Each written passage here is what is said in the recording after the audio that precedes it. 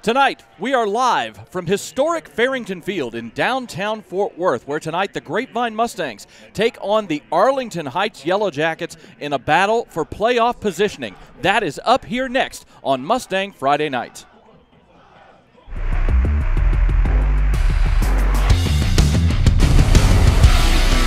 He's going to be stopped short, and it's into the end zone for the touchdown.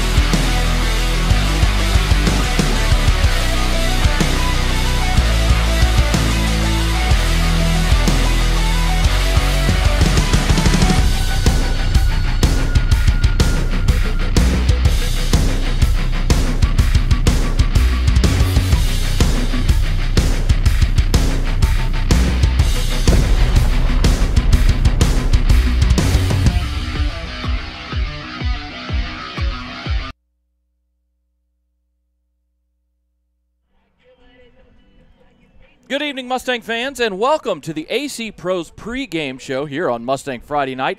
I'm Jacob Dedamore, along with my broadcast partner, Tim Smith. We're with Champion Sports Radio. This broadcast, of course, powered by Tradio. And tonight we bring you a pivotal playoff positioning matchup between the Arlington Heights Yellowjackets and the Grapevine Mustangs.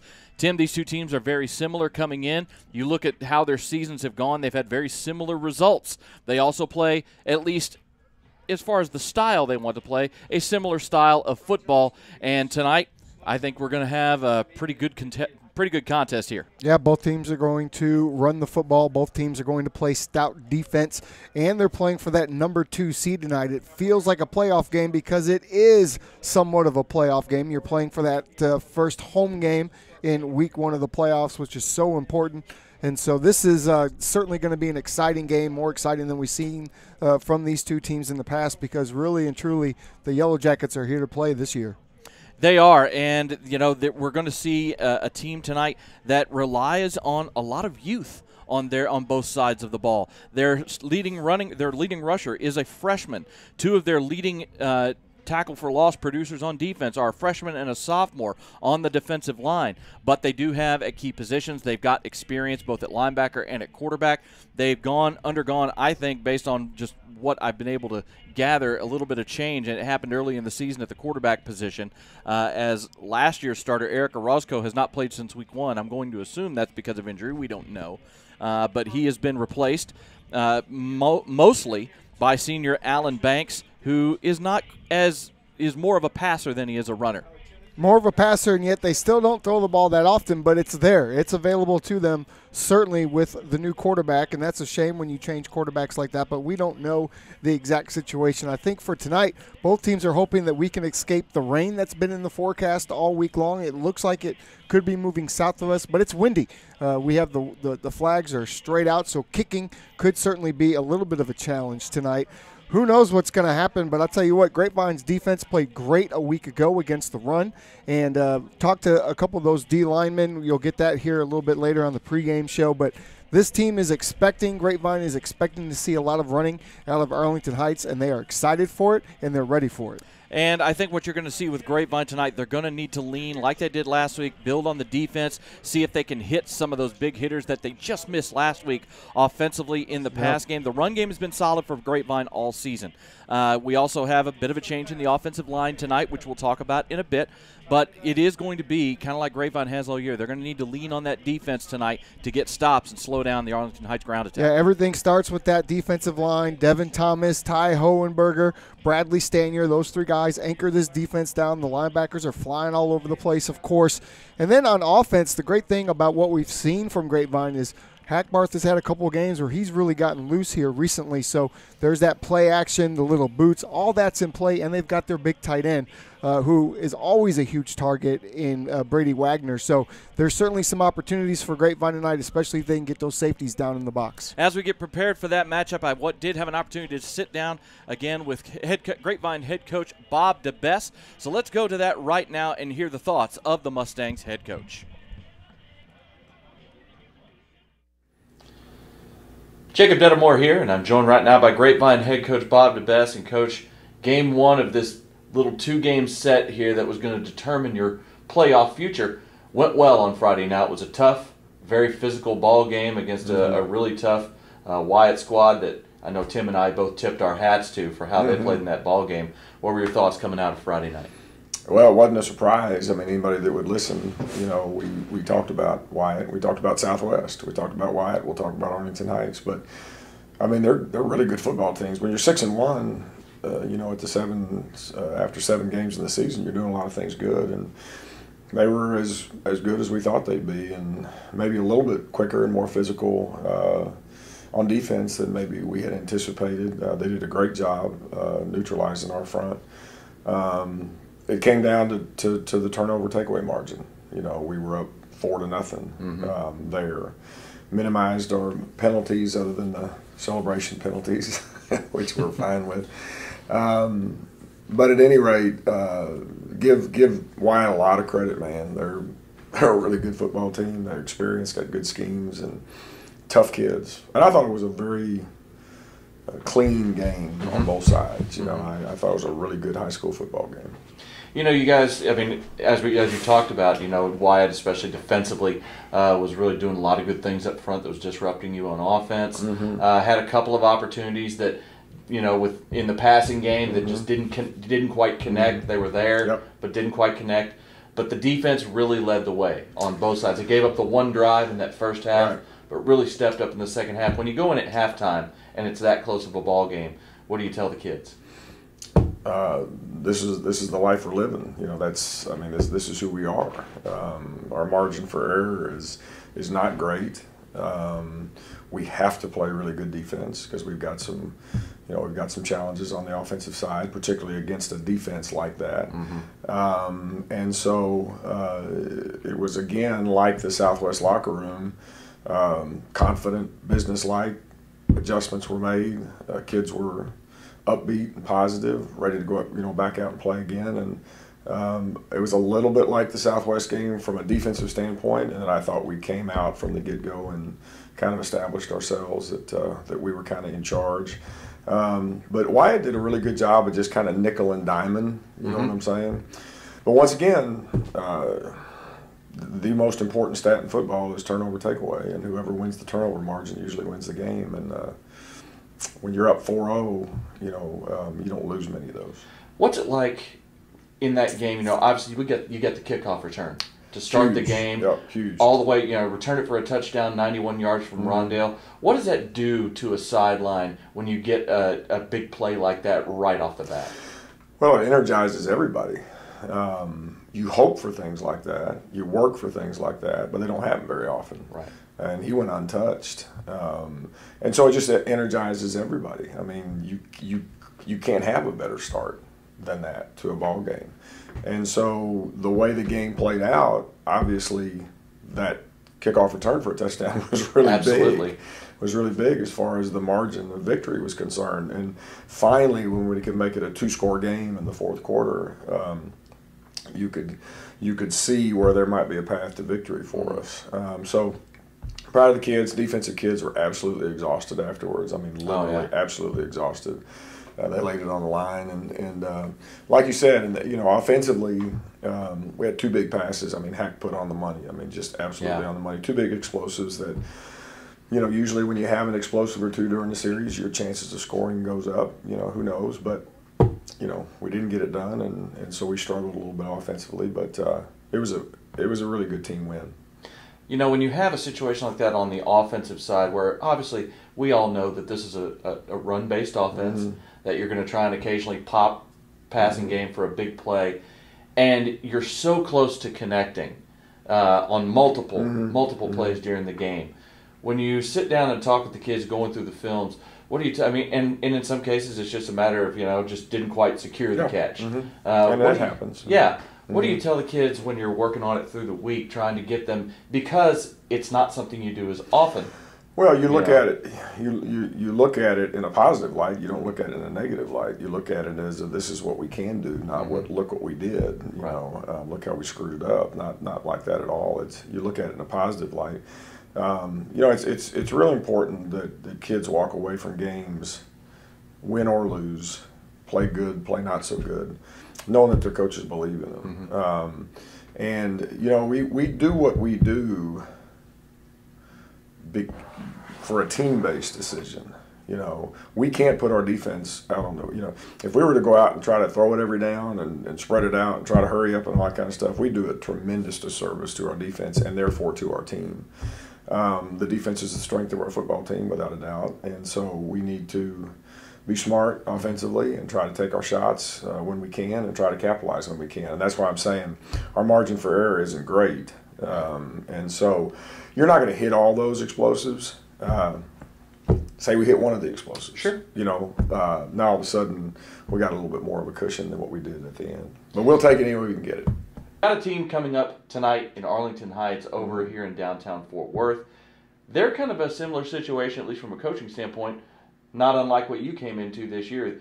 Their head coach right now got the job very late in the process with a change there. Took over now, like you, he was an assistant on the staff, took over at the end of July. Kind of, I know we talked about this at the beginning of the season. What is that like when you get a job like this late in the process? Well, different. Ours, a little bit different because he didn't have to, he had to hire one guy. Right. I had to hire 8 or 9 guys, you know. So there's a little bit of difference there in that, you know, schemes are already in place, both sides of the ball. The reason I think probably that, you know, the change was made as late as it was to ensure that somebody got the job and to keep the continuity. And you can see that from last year's video to this year's video as far as the style of attack. Their motivation is exactly our motivation. I mean, we're both fighting to share the district championship. We both have to have help for that to happen. Of course. But we've also got to take care of our business, you know, our own business, and we can, you know, try to control what we can. Short of that, it's a finish in second place. Sole possession of second place, which means, you know, important things towards playoff seedings. Like a home playoff game. Yeah, and so, you know, we're both playing for the same things as far as motivation is concerned. You look at comparative scores, they lost to Colleyville 42-7. We lost 43-7.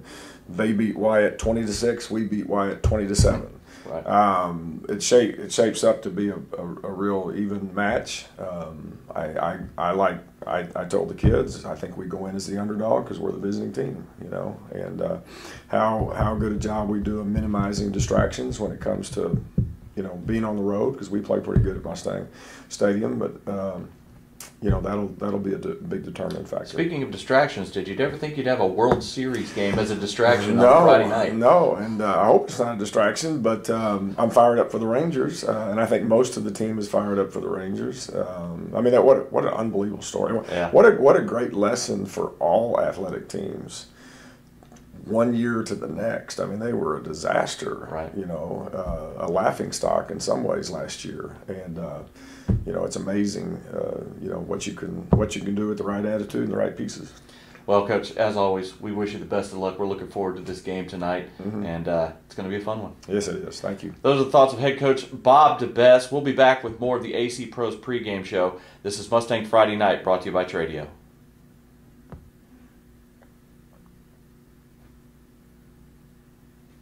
Hi, I'm Russ Teeger. And I'm Laura Teeger. We're the proud owners of AC Pros, family-owned and operated business going on 26 years. And here's a little bit of what we do. Hi, I'm Jim Bradley. I'm a comfort specialist here at AC Pros. We are a full-service residential and light commercial HVAC company. We do sales and service for residential HVAC. We also do windows, attic efficiencies, radiant barrier installation, solar fans to make your system last longer. Today we're out here in Keller servicing one of our customers' outside units. This is Joel, our lead tech, taking care of the maintenance today. At AC Pros, we're small enough to care, but big enough to take care of business. Go Mustangs!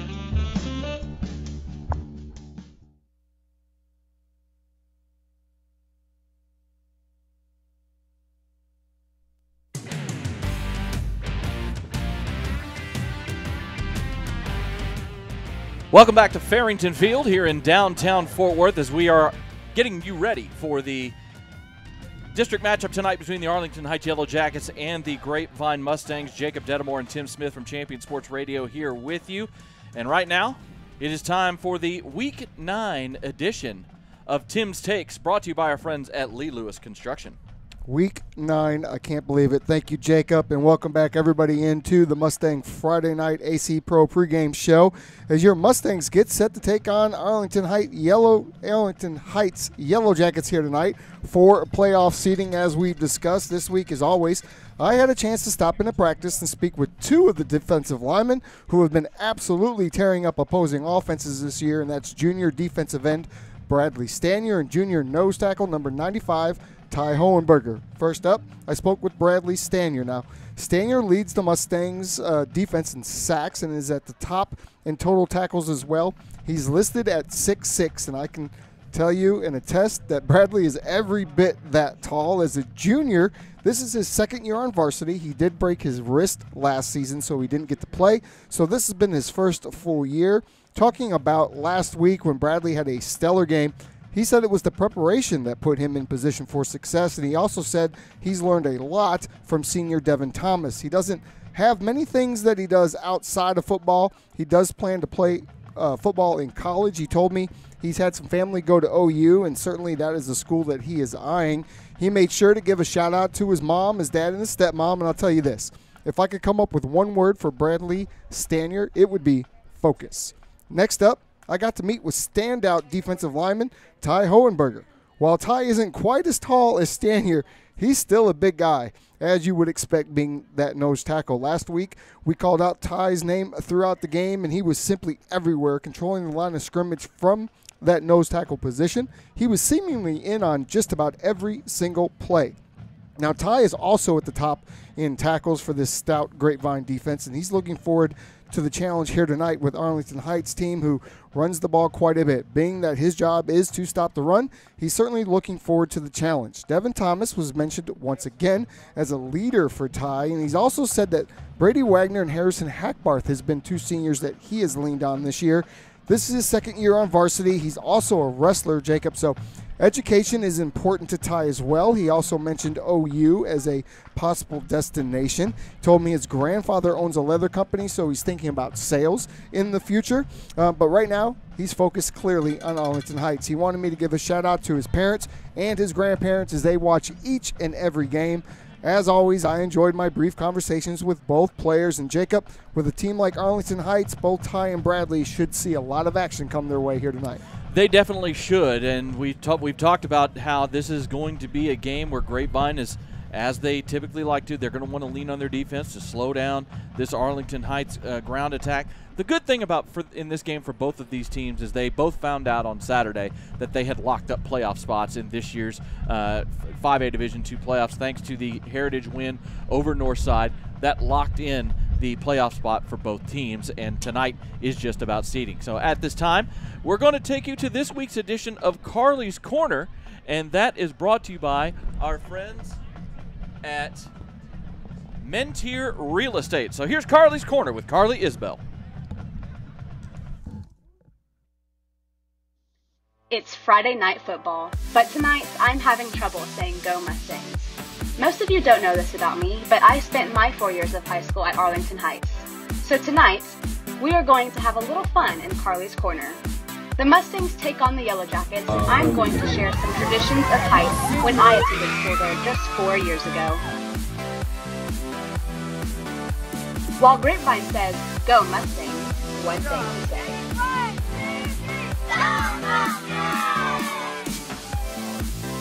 And the Grapevine football team yells, Heights has a motto as well, which is sing 'em. When you say this, it's a must that you throw up the hand signal that goes along with it. Go Yellowjackets! Sing 'em! Both have homecoming, and it is a big deal for both schools, with parades through the city of neighborhoods and excitement all week. Just like the exterior stadium lights at Mustang Stadium are lit up in blue after a victory, the school tower at Arlington Heights is lit up after every football and sports game win. But my all-time favorite, and one that may not be comparable to anything at Grapevine, would have to be when the seniors get to climb up to the tower and sign their name and graduation year. I've mentioned a lot of Grapevine traditions this season already, and I've grown close to the Mustang community through my work with Tradio. What was the message that Coach gave y'all during halftime? He just said, we got to come out in the second half strong. That first half, we were up, but it was definitely not. Good morning, everyone. My name is Carly Isbell. I am the host of the evening for the Coach to Best show. I'd like to go ahead and thank Feed Store Barbecue for having us tonight. But wherever I may roam, I will always call it home. It's the place I love the best, dear old AHHS. Sing 'em! Texas, the time to step up is now during Classic Truck Month. To remain #1 in America, we're racing with grit to offer you more than anyone. New Silverados, an unprecedented 10 grand off MSRP. That's $37,000 for a new Silverado. Don't settle. Only Classic Chevrolet offers 10 grand off on the largest selection of Silverados in America. Over 300 on the ground. This is Texas. This is Classic. Claim 10 grand off before this one-time opportunity is gone.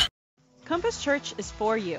Join us each week to experience great music, a message that applies to your everyday life, as well as programming for your kids and students to engage on their level. Learn more at compass.church.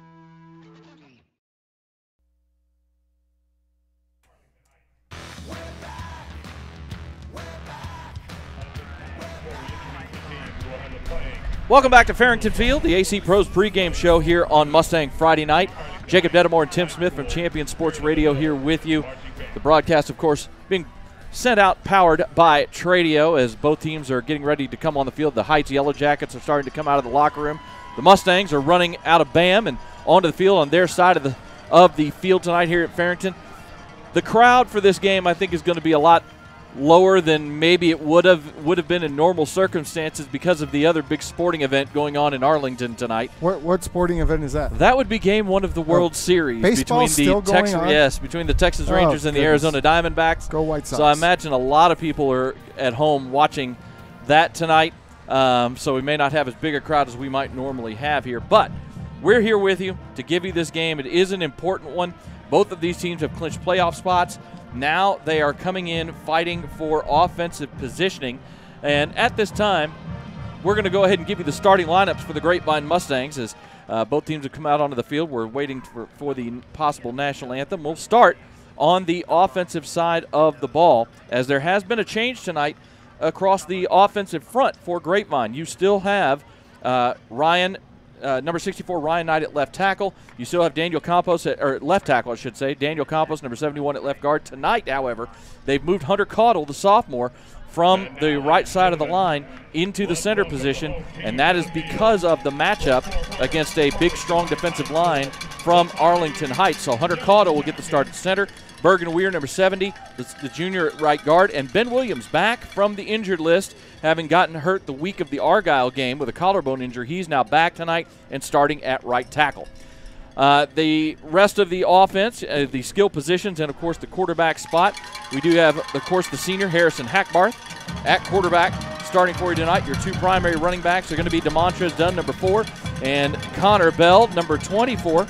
Your starting wide receivers are Darius Burns and Will Matheny, number 10 and number 2 and number 10 respectively, and Brady Wagner, the senior, number 22 at tight end, and of course the slot guy and big play home run hitter, number 21 Rondale Carradine, who will be playing out of the slot and also will motion into the backfield and be a part of the running game as well.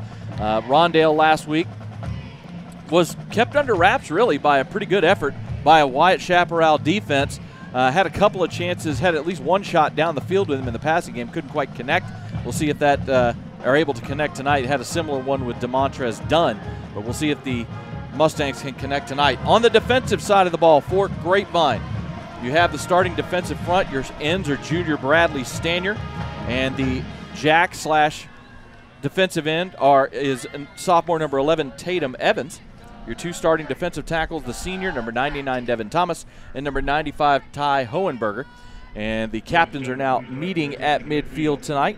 Tonight's ceremonial coin toss.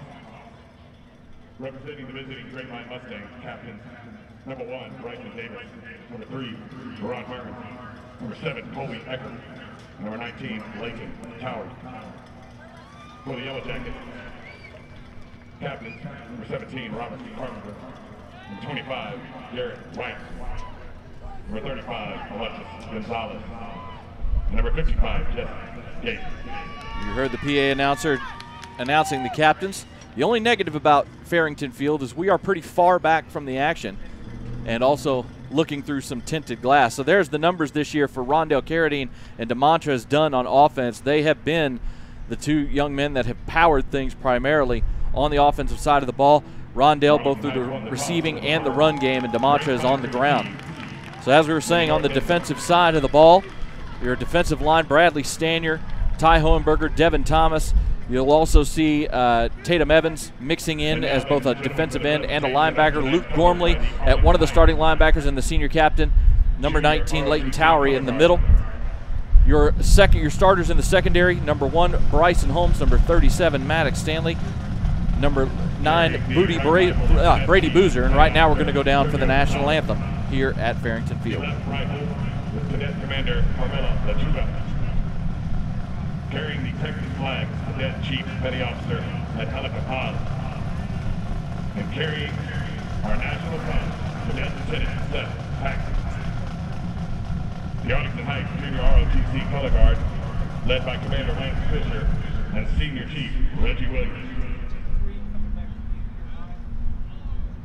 Gentlemen, please remove your hats. All rise for the playing of our national anthem by the Spirit of the Hill Marching Band.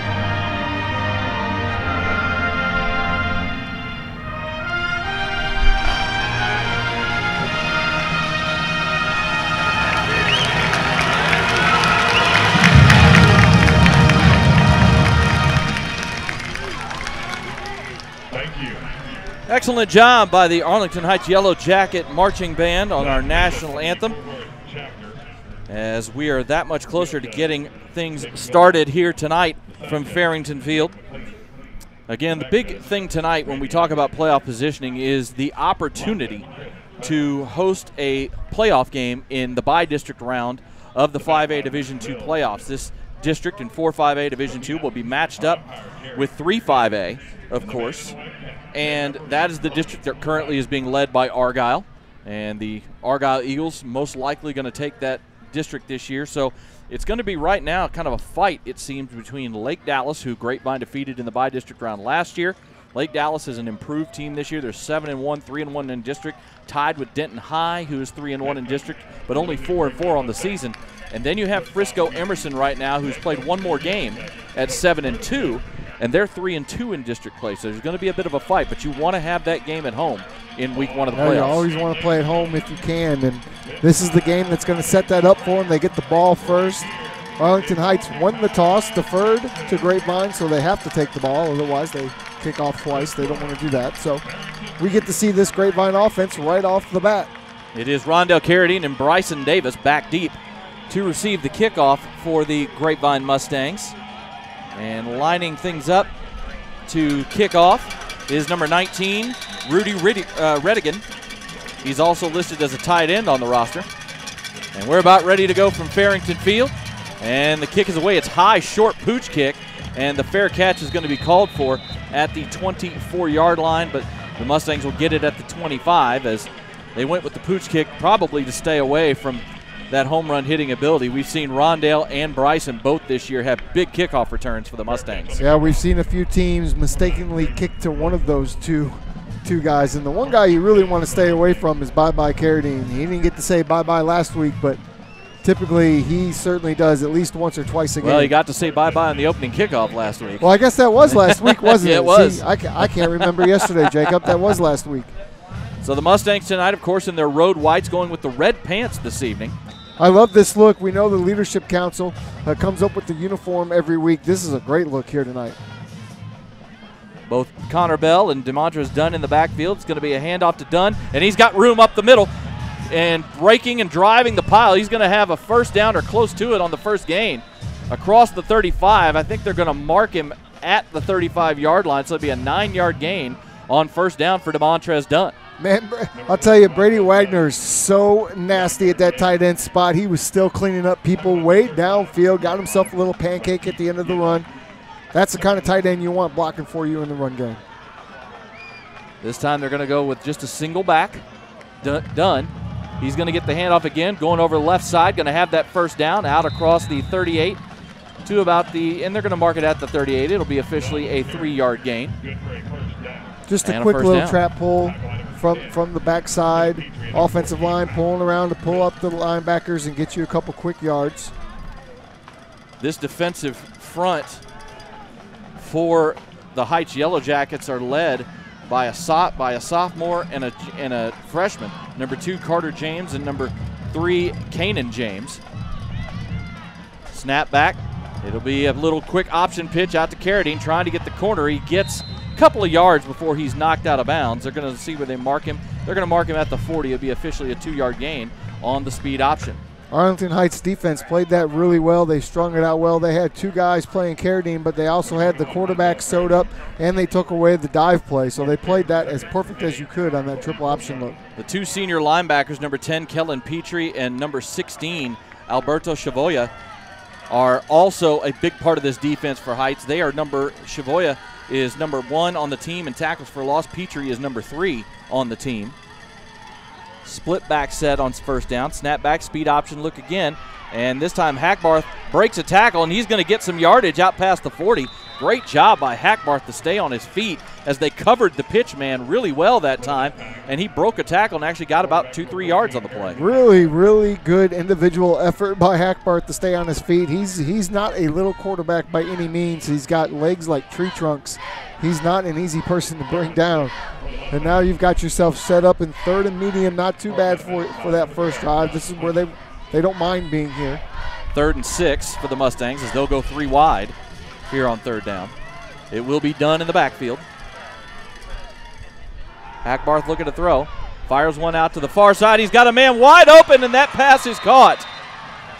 Unfortunately, Carradine couldn't stay on his feet. If he was able to stay on his feet, he would have scored from 60 yards out. But it's still a first down nonetheless as they get the ball to the Heights 35-yard line. It's a gain of 23 yards. And you have to think that's either a great scheme or blown coverage, because Carradine was all by himself in the back of the defensive backfield. Great throw by Hackbarth, putting it on the money. No way that wasn't nice a blown little coverage. Play. Yeah. First down, play action this time. Hackbarth steps up. He fires one deep down the middle of the field, and it's just off the hands of number 2, Darius Burns, trying to hit Burns on a go route up the seam. Is that a flag? I think I see a flag down at the 1-yard line. There was a lot of contact by the DB on that. That is a beautiful throw by Hackbarth, who had people all around him. One guy was swiping at his arm. He held in tight in the pocket, delivered a perfect throw. I think we're going to get a pass interference here. It's technically is a defensive hold is what the call was. I mean, he was all over. Regardless, it's a big penalty. Remember, in high school and college, defensive holding is a 10-yard penalty. So it's 10 yards to the 25 and an automatic first down. So here we see, and we haven't seen Grapevine do this here this season, is open it up this early in the game, but they certainly saw something in this defensive backfield that they want to take advantage of. 1st and 10 at the 25 of Heights. Dunn in the backfield with Hackbarth. Snap back, handoff to Dunn. He's got room up the middle, lowering his shoulder, pushing forward, getting some help from his teammate Daniel Campos, pushing the pile, and they move it all the way to the 17-yard line, a gain of 8 yards. Excellent job by number 72, Ben Williams, who comes around and makes a couple of key blocks and actually had a man blocking all the way down to inside the 10-yard line on that play. I love that sort of motor from an offensive line. And welcome back, Ben Williams. Welcome back, yes, sir. After being out since Argyle week with an injury, and he's back in the lineup tonight starting at right tackle. 2nd and 2 at the 17. Snap back, Connor Bell gets it this time. He's got room. He'll have the first down inside the 15-yard line. Tackle made around the ankles that time by number 21, Lamont Mantilla, the junior defensive back. But it's still a first down for Connor Bell. And once again, led upfield by Williams and the big tight end, number 22, Brady Wagner. And those aren't two fellas that aren't too hard to run behind, I think. No. Just get behind them and let them pave the way. And that was, again, as we talked about in the pregame, one of the main reasons for the switch in offensive line this week is to get more size and strength up front. 1st and 10 at the 14. Snap back, handoff to Bell, going over the left side. He breaks the tackle. He's inside the 5 and almost gets in.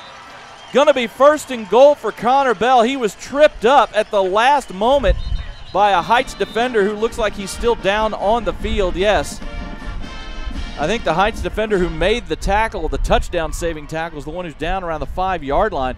Great run by Connor Bell right over left guard, broken ankle tackle, and got down to the 3, set up 1st and goal. Yep, the left sideline crashes down. You have Ben Williams once again. He's playing right guard, by the way. He pulls around from the right. He's able to get a nice kick out, nice cut up, good vision by Connor Bell to get up in there and get down close to that end zone. And with the injury, we'll go ahead and take a quick break. This is Mustang Friday Night on Tradio.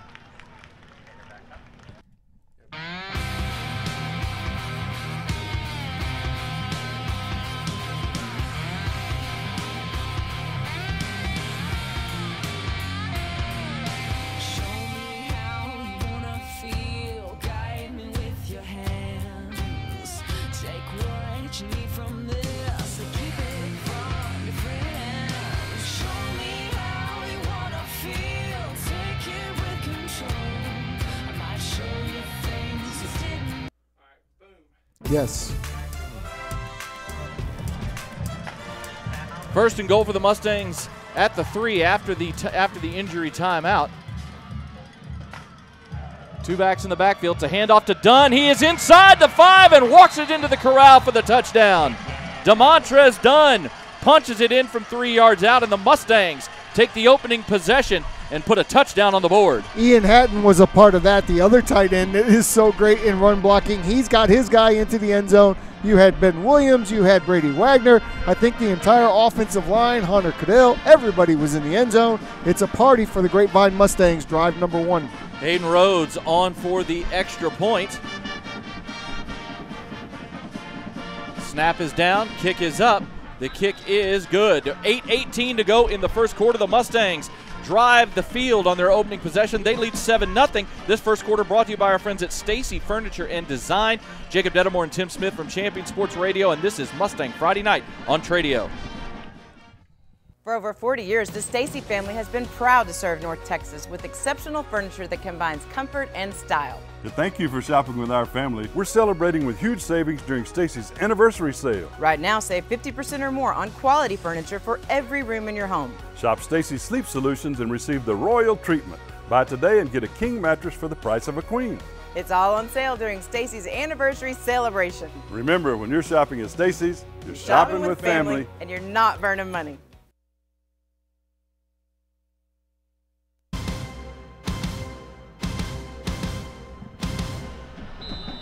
The Mustangs take the opening possession, and they go 74 yards on that drive. They do it in 3 minutes and 42 seconds, and the kickoff is away from Hayden Rhodes. It's going to go about 8 yards deep and hit the turf for a touchback as Rhodes booted that one. You mentioned that wind, Tim. There is a cold front moving through the Metroplex this evening, and right now that wind is coming out of the north pretty strong as the flags in the south end zone here at Farrington Field are standing at attention right now. So a big wind at the back for whoever's going towards the south end zone. That's true, and Hayden already is going to kick it into the end zone more times than not. So Right. Not a surprise to see the wind give him a little extra boost there, but he doesn't need it. We know that for sure. 3 minutes and 42 seconds on that opening drive for the Mustangs, and they used a mix of the pass and run more so than we normally do, with DeMontrose Dunn finishing off the drive from 3 yards out. They're going to go spread on first down. Pass out to the near side. It is caught and dropped immediately, as on the tackle that time was number 8, Ryan Hamilton. Pass caught by number 4, Ryan White. He is one of the starting wide receivers on this team. Of course, the starting quarterback for the Heights Yellowjackets is senior number 11, Alan Banks. They'll have a mix in the run and the pass game. The leading rusher is a true freshman by the name of Carson James. Snap back, little wide receiver screen. Caught, tackles being broken, and nice run that time. Good individual effort by the receiver, number 23. That was Deshaun Long, who broke a couple of tackles and got it out to the 33. Yeah, for all the talk about how this team was going to come in and run the ball and try to run down your throat, they've come out with 2 pass plays, and Grapevine throwing the ball early as well. This game not really panning out early as we expected. And I think part of that is the fact that I believe Alan Banks is more of a pocket passer than he is a runner. Snap back, handoff on third down, and it's going to be a first down carry by number 34. That is Latrell Brooks, the senior running back. Brooks is second on the team behind the freshman, number 9, Carson James. Brooks coming into tonight, 246 yards, a couple of touchdowns, averaging over 5.5 yards a carry. First and 10 at the 37-yard line, and now whistles blown, flag comes out. We're going to have a false start on the Yellowjackets. Notice the Yellowjackets are coming out in an interesting little 4-wide formation, 2 sets of stacks on the same side. Yeah. I mean, they do that, it seems to me, to get some more DBs out of the box so they can run the ball, right? Spread you out to run the ball up the middle. And their offensive line is very athletic. They're pulling and trapping and doing all of those things. And they are going spread here now in first and 15 as it's back at the 32. And it's going to be another wide receiver screen. Catch is made, but the Mustangs cover it well. They had number 23, Deshaun Long, kind of in jail. It's going to be a short gain out to about the 34-yard line, so they get a couple of the penalty yards back. Gain of only 2 on the play. How about Bradley Stanier? Goes from rushing the quarterback at defensive end to rushing out and making the tackle on the wide receiver screen. That's just crazy athleticism to be 6'6" and flying around the field like that. Heights goes in a split back set this time out of the shotgun. Snap back, and it looks like a busted play as James is rolling out, and he's going to get pushed out of bounds for a loss. Something was a miscommunication there because he looked like he was turning to hand off and nobody was there, and Banks had to run out of bounds to the sideline and I think lost a yard. Yeah, their left guard pulled around like it was supposed to be a run to the right side. Just no joy on the handoff, so the quarterback does what he has to do and tries to get some yards, but no good there. Now 3rd and long. Doesn't seem like this is something Arlington Heights wants to be in. And now they're going to go empty on 3rd and long. 3rd and about 13. 3rd and 14 maybe. Snap back. Rolling to his right. Quick throw over the middle. Is that intercepted? No, it's on the ground. Almost, though, as Major Heck nearly came up with a diving interception off the Alan Banks pass. Major Heck making a play on the ball right away. I mean, he's always going to make his presence known in these football games. And this is a big game for Grapevine. You can see the energy from this defense, and you can see some of these seniors really stepping up tonight and leading the way to get that 2nd seed. So the Mustangs get a stop on their first possession, 1 first down, and then a punt and a high snap, but able to get corralled, almost blocked, but it did affect the punt into this wind as it gets knocked down by that wind. Little bit of a roll, but not much. It's going to be down at the Grapevine 44-yard line. Only going to be a 24-yard punt. Now, you talked about the wind, and the wind certainly played a factor in that one. He kicked it nice and high, but the wind stopped it immediately. It just kind of hit a wall. And now Grapevine comes out with great field position right here near the 50-yard line at their own 44. So the Mustangs, who drove 74 yards on their first possession and got a touchdown, are now back on the field. 1st and 10. Dunn in the backfield with Hackbarth on 1st down. And play action, little screen out to the far side, caught around the end, up the far sideline and out of bounds. Nice catch and run by Darius Burns, number 2. Nice block out in front of him as well. Was that Carradine? That was Carradine. And you love when Carradine gets involved in the blocking game. He does such a good job, as all these receivers do, but he's a guy that likes to catch and run. You like to see him blocking for his teammates like that. Carradine with that block helping spring Burns for a 16-yard gain into Heights territory. 1st and 10 at the 40. Just over 6 minutes to go here in the first quarter. Snap back, play action, looking to throw again. Going to fire one deep down the middle. That pass is caught inside the 15 and tripping up and losing his feet, but getting a huge gain again is Carradine, as he went right up the seam that time, and a beautiful throw from Harrison Hackbarth. Harrison looks so poised and calm in the pocket. He's making his reads. He went from 1 to 2 that time, came back to that backside seam. Beautiful throw.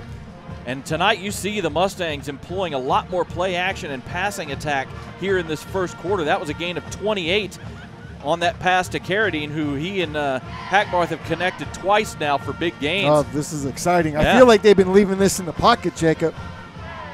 1st and 10 at the 12. Snap back, another play at dropping back. Hackbarth has to get out of the pocket, and now he turns it up the sideline. He's got room inside the 5 and gets knocked out. Harrison Hackbarth, wow, with his best Josh Allen impersonation. Holy moly. Escapes the pass rush when the pocket started to collapse. Looked like he was going to get knocked out of bounds, but was able to tiptoe the sidelines, turn it up, and gets all the way down to the 5-yard line for a gain of 7. Love that. Love that he was able to get out of that early trouble and get up the sidelines, had the presence of mind to stay in bounds and get some yards. Wow. 2nd and 3 at the 5. Bell and Dunn in the backfield. Hand off to Bell, going over the right side, and he walks it into the corral. Connor Bell goes in untouched from the 5-yard line, and the Mustangs have scored on their first 2 possessions. Ben Williams and Ian Haddon, once again, they simply opened up a massive hole, and Connor was able to ring that bell. Well done, and the Mustangs, 2 parties in the end zone on 2 drives tonight. They have come out on fire. Our executive producer, Trey Bell, very happy. He's Connor's dad, as Hayden Rhodes is now on for the extra point. Snap down, kick is up, and this one is good. 5:08 to go in the first quarter. The Mustangs have scored touchdowns on each of their first 2 possessions. They lead Heights 14-0. This is Mustang Friday Night, presented by Tradio.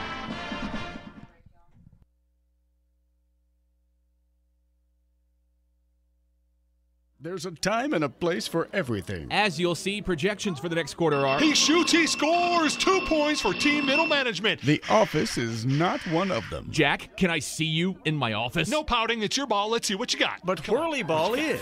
For corporate events, team building, and private parties, Whirly Ball in Hearst and Plano is electric fun.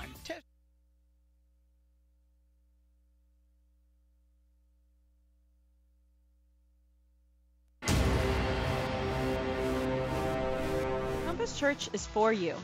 Join us each week to experience great music, a message that applies to your everyday life, as well as programming for your kids and students to engage on their level. Learn more at compass.church.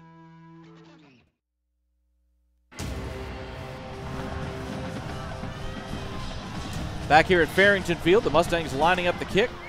Rhodes with the wind at his back boots this one into the end zone about 2 yards deep, and it's going to be returned. Out to the 10 and an open field hole up to the 35, the 40, out past midfield, still on his feet, inside the 20, the 10, and he will score, but there is a flag. There is a flag right there. The guy that was leading out blocking, think he's going to get either a block in the back or some sort of a hold here. This thing is going to come all the way back. A spectacular return, though, by the senior defensive back, number 1, Keith Guidry, who returned that 102 yards, finding the hole, cutting to it, and stepping out of a couple of tackle attempts, and then just outrunning the defense. But a big chunk of this is coming back because of the penalty. So a huge break right there for the Mustangs, who's there, oddly, their special teams have been on point. It is a hold, is what the referee calls. And it was at the 44-yard line, so it's still going to be good field position. It's going to end up being about a 34-yard officially return, as he returned it from a couple of yards deep. So solid field position, but still, that was 6 points. Guidry was somebody you and I were talking about during the break as one of the keys out of their defensive backfield. The Heights coming out of a split-back shotgun set here on 1st and 10.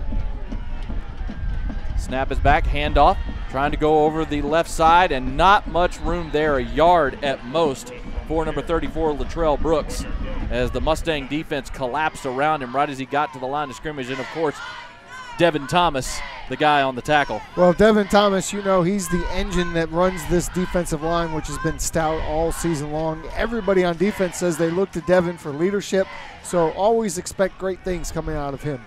2nd and 9 for the Yellow Jackets.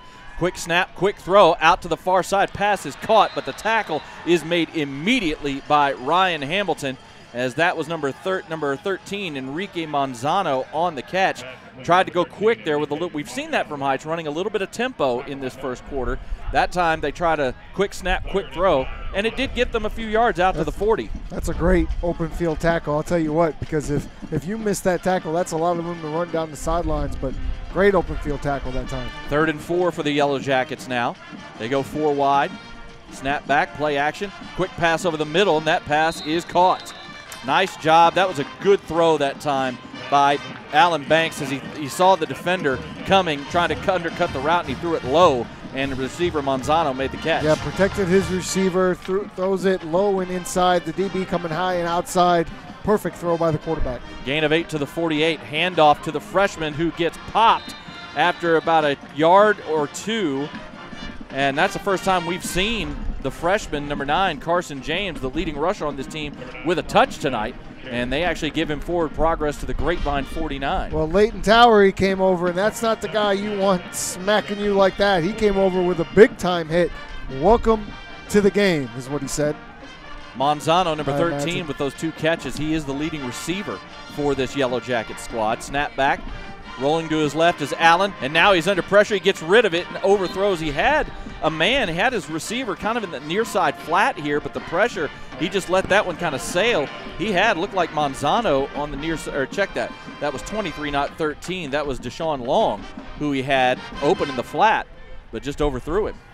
Yeah, it's really tough when you have some big old defenders right in your face to see what's going on downfield. I think he did the best thing he could have done in that situation and just get rid of the football. That'll set up a 3rd and 7 as they go 4 wide again. Banks in the shotgun with the freshman James. Snap back. Banks looks to throw. He fires one deep and nobody home. Looked like he was trying to hit the slot receiver. That is the leading receiver, as we talked about, Enrique Manzano, and that pass just sailed over his head, incomplete. Looked like maybe a miscommunication. He was expecting maybe the seam route. The receiver cuts up on a curl route. Like you said, nobody home. The ball just falls haplessly to the ground. You can see, though, with this offense, at least with Banks at quarterback, how they're trying to run some tempo, and they're still mixing, while he's not much of a running threat as we've seen so far, they're doing a lot of things that you could see why they've had some success on offense this year. Snap back on the punt, and it's up into this wind. It is high and short again. It kicks up and takes a grapevine roll, and it's down at the 28-yard line of the Mustangs. Only a 21-yard punt going into this wind. You got to like that if you're Grapevine. You keep getting this nice field position thanks to the wind. Your defense is playing great so far. Special teams obviously gave up the chunk of those yards on the return. Luckily, it wasn't the touchdown. They got that penalty, but now you've got decent field position to start your 3rd drive, and so far you've shown offensively you're not having any issues out here. Yeah, the Mustang defense taking advantage of that break of the penalty on the kickoff return. 1st and 10 at the 28. Snap back. Harrison with the pass. Wide receiver screen caught up the sideline, and almost breaking that was Will Matheny, number 10. Great block by Darius Burns out in front, but it's still a gain of 11 and a 1st down. I love this. Now, we've got 3 different guys involved in the pass game. We've got 3 different receivers involved in the blocking game, in the pass game. I love what they're doing, spreading the ball around. Everyone's getting a taste. Mustangs 2:17 to go here in the first quarter as the Mustangs lead 14-0 and driving for more. 1st and 10.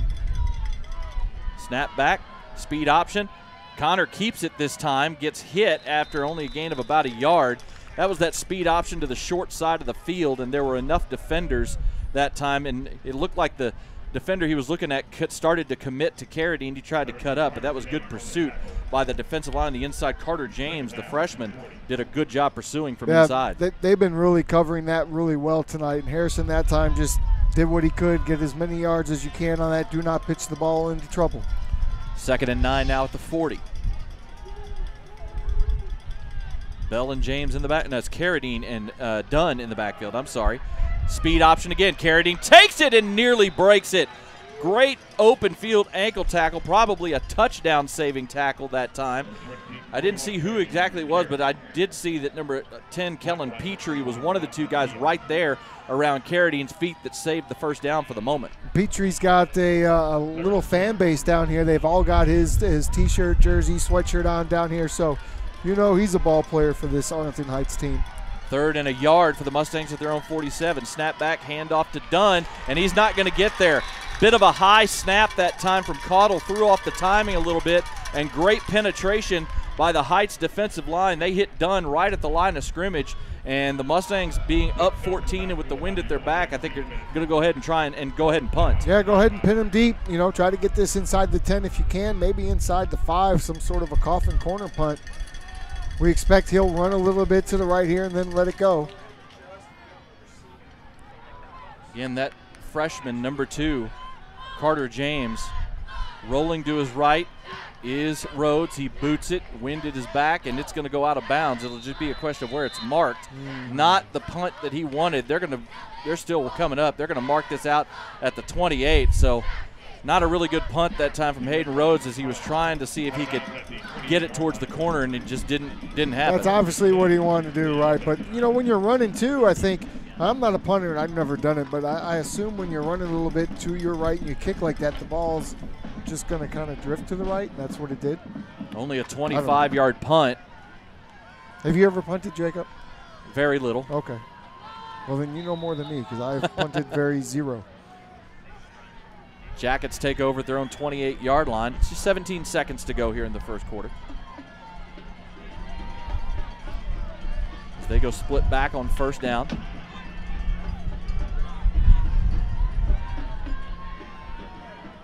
Snap back, handoff to Luttrell, and he's nowhere going. Mustangs gang tackle him that time. Led by Devin Thomas and Brady Boozer, as Latrell Brooks, number 34, just had nowhere to go. They give him forward progress of a yard, and that's going to be the final play of the first quarter. So the Mustangs come out strong and fast.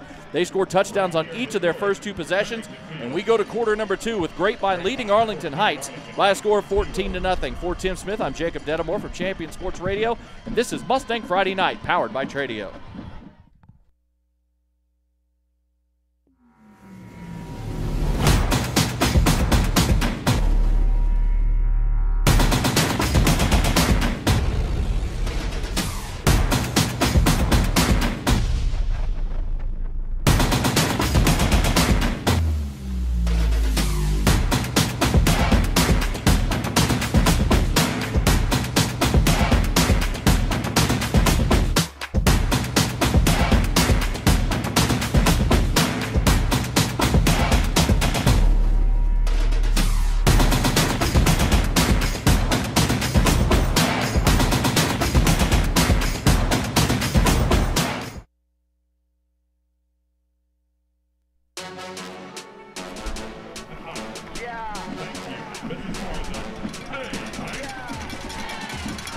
Jacob Dedamore and Tim Smith back here with you from historic Farrington Field in downtown Fort Worth. The Mustangs taking on the Arlington Heights Yellowjackets, and as we go to quarter number 2, they lead by a score of 14-0. And the Jackets have the ball at their own 29-yard line. The wind now at their back as they face a 2nd and 9. And throwing the ball around like they have here tonight, let's see if that helps them out a little bit. Tight 3-wide formation here. Snap back to Allen. Pass is incomplete. I believe that was Leighton Tower that knocked that down. Yeah, that was Devin Thomas, I think, actually. My mistake. Yeah, Devin Thomas got his paws up and knocked down the pass of Alan Banks. You know, one thing about Banks I have noticed is we don't have heights and weights listed for Arlington Heights, but he does not seem like the tallest of quarterbacks. He doesn't seem very, very tall in stature, no. Now, Devin Thomas is not exactly a tall guy either, but he does have that ability to get up in the air. 3rd and 9, Banks drops back, fires one towards the near sideline, and it is caught. Or is it? No, he bobbled it going out of bounds. Almost a great throw and catch to Enrique Manzano, but he couldn't hang on. But that might have been the best throw of the night so far from Alan Banks, as he dropped that right over the top of the defense. It was a really nice throw. Dropped it right in the bucket, as they say. You got to hold on to that. Yeah. You got to hold on. And he finally did catch it, but he was about 10 yards out of bounds by the time he hauled it in. That's one of those where the receiver needs to help his quarterback out, because that was a beautiful throw. Got to catch the ball like that. But it looks like we had a personal foul, roughing the passer penalty against the Grapevine defense. I did not see that flag. And so instead of forcing a punt, the Mustangs give up a first down with the penalty. Oh, we don't like that, do we? We don't like those 15-yarders that keep drives alive. That moves it out to the 44. Handoff coming around the left side. Nice run by the freshman. Number 9, Carson James. Or is that? Yes. Nope. Yeah, that is Carson James. Sorry. Nice run over the right side. Gets about 6 yards out to midfield. Is maybe the best run of the night so far out of the running game. Maddox Stanley really drove him into the ground on that tackle, and he had to come out for a minute. Welcome to varsity football. Handoff going over the left side this time. There's room to run, and still on his feet, almost breaking that, as we had a new running back in that time. That was number 22, Hank Hayden, who took that handoff, went over the left side as they kind of collapsed that side of the ball. And he got the first down to the Grapevine 43-yard line. Yeah, he showed some power. Very seldom do you see a guy like Major Heck get run over, and that's exactly what we just saw. Handoff again, this time to Latrell Brooks. He's got it over the left side as the Arlington Heights offensive line has got something going on this possession. Another big carry, 5 yards to the 38. All of a sudden, this run game is becoming a little bit more dominant than what we had seen in the first quarter. 2nd down at the Grapevine 38-yard line. Brooks in the backfield. Handoff going over right guard. Gets about 4 yards before he's brought down by Tatum Evans. Just short of the first down, about a yard shy, looks like. Maybe 2 yards shy at the 36. 3rd and 2, certainly they're going to be comfortable in this situation as they can throw or run. And they're going to go split back out of the shotgun this time. And they're going to throw out of it. Pass to the far side. Pass is caught. The tackle is made eventually. Ryan Hamilton spun him around, and then I believe that was that was Major Hecht who cleaned it up. And actually, they don't give him forward progress. Wow, they said he's just short about a half yard of the first down. Sure looked like where he caught it. It was beyond the sticks, but great hey, give credit to tackle outside. Yeah, give credit to Hamilton and Hecht for forcing a 4th down and about a half a yard here.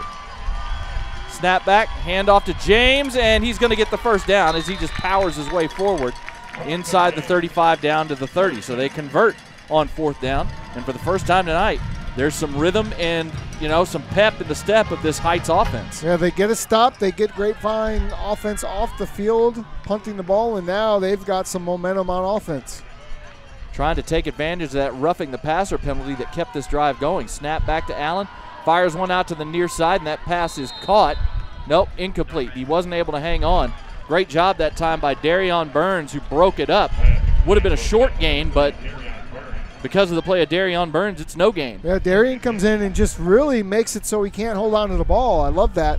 It's hard to see from our angle. We don't have the replay, but we could see his hands in there trying to get that ball out of there, and he does a good job of it. 2nd and 10 now at the Grapevine 30. Allen rolling to his right out of the shotgun.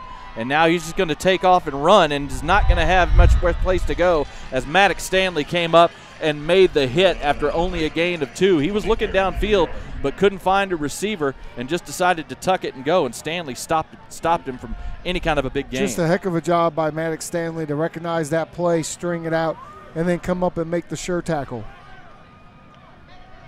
That's going to set up a 3rd and 8 now at the Grapevine 28-yard line. As they go 4 wide this time out of the shotgun. Snap is back to Allen. He fires a little screen set up, and it is going to be a first down. Boy, what a great power run that time by the freshman running back, number 9, Carson James.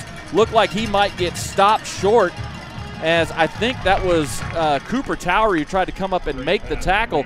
But James, the freshman, was able to power his way through and get the first down. Yeah, he certainly didn't have that first down at first, and then he had some setup blocks, but just ran through a few tackles, and now they've got something cooking here now in the red zone. 1st and 10 at the 19 after the 9-yard gain on the screen. Handoff to James this time, and he's got nowhere to go.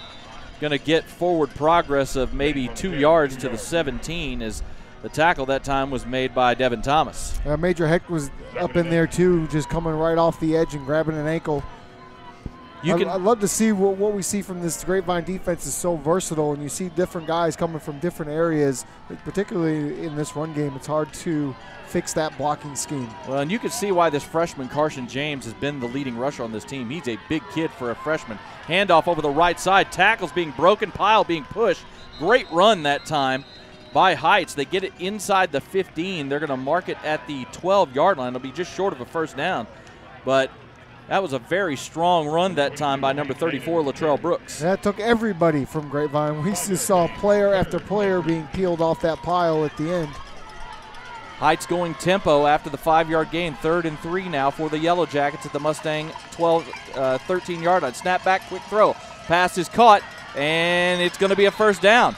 Nice block on the outside and a nice run after the catch by Deshaun Long as he carried a couple of Grapevine defenders to the 7-yard line, or the 8, to set up 1st and goal. He just refused to go down. Yeah. He just refused to be tackled, and I'm going to take you as far as I can, as long as I can stay in bounds. What we're seeing, well, you can hear that wind. Yeah, you can hear it now. What we're seeing so far is when they get the ball in their hands, these Heights players have a strong run, and this ball is going to be going into the end zone as Latrell Brooks just picked his way through the line of scrimmage and took it in for the touchdown from 8 yards out. And we got a ball game, Jacob. Yep. The Yellowjackets have decided to enter into the contest. They get a good defensive stand, get the ball back, and now a really nice drive all the way down the field, a little mix of run and pass, keeping this Grapevine defense on their heels. And Heights took advantage of that very crucial penalty on the first set of downs, and as number 19, Rudy Rittigan, is on for the extra point. The snap is down, the kick is up,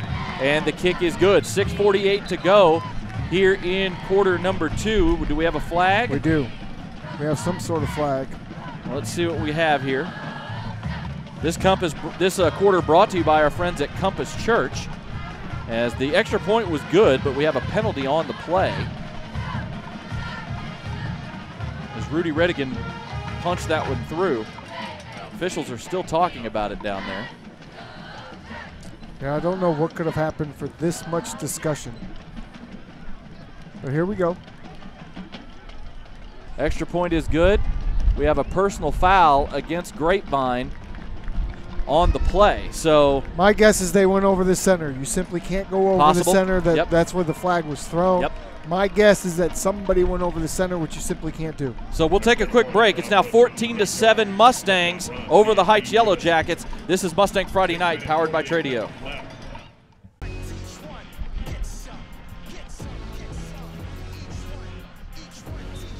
Back here at Farrington Field, and the Yellowjackets are lining it up from the Grapevine 45 to kick this thing off. And they do a little pooch kick with the wind at their back. It is caught by Carradine. He's going to the far side, trying to find a gap. He's up past the 15 and up near the 20. Good job coverage that time by the Yellowjackets. Sure was. It looked like Carradine might have had a little seam to get through, but really nice job by that coverage team from the Yellowjackets. They mark him down, and that is a okay, they're going to mark him at the 19. I thought they were going to mark it at the 18, and I was like, that would have been a horrid spot if that was at the 18, but 19's close enough. Close enough, you say? Yeah. Okay, then. I'm not going to go into high school officials and their ability to spot the ball. It's bad. 1st and 10 for the Mustangs, just inside their own 19-yard line.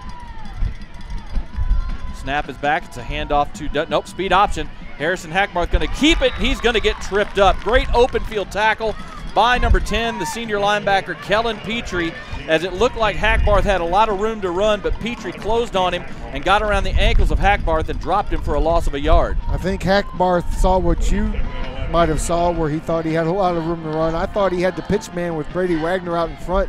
I thought he might have pitched it, but didn't feel comfortable with it, so he kept it. I think he, like you said, just saw, like we were saying, just saw the open grass, thought he could get there, but Petrie was able to knock him down. 2nd and 11 now for the Mustangs. Just over 6 minutes to go. Handoff to, play action and a busted play, and Hackbarth is able to make something out of nothing. Something was definitely wrong on that play. Yeah, I think because he looked to throw and nobody was there. I think that might have been one of those option plays, and maybe the receiver's not on the same page. Yeah. They're blocking downfield. He looks to throw. There's no one to throw to. So then he just has to take off. And now 3rd and long, and we know Grapevine does not like to be in these situations with a 20-mile-an-hour wind in their face. Certainly not favorable. But he was able to get 4 yards out of it, so it's 3rd and 7 now for the Mustangs. 3 wide set. Snap is back. Hackbarth back to throw. Pressure coming. He's going to uncork one to the far sideline, and that pass is caught. Carradine, what a great job, and now we're going to get a flag down.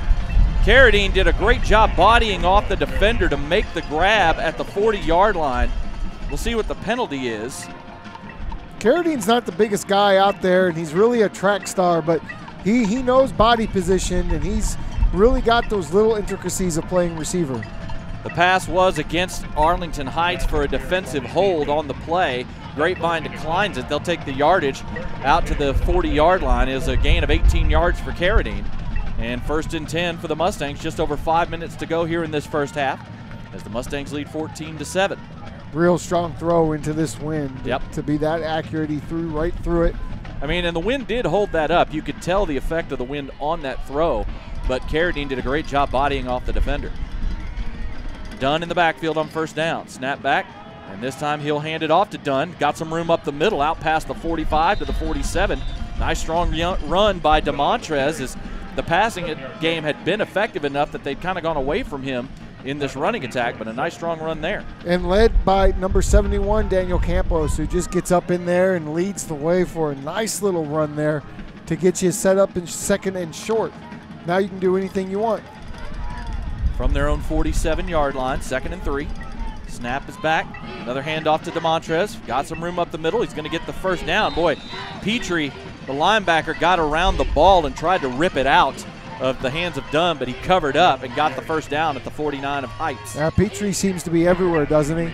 He's a leader on this team. I talked about it earlier. He's 3rd on the team in tackles for loss and sacks as a senior linebacker.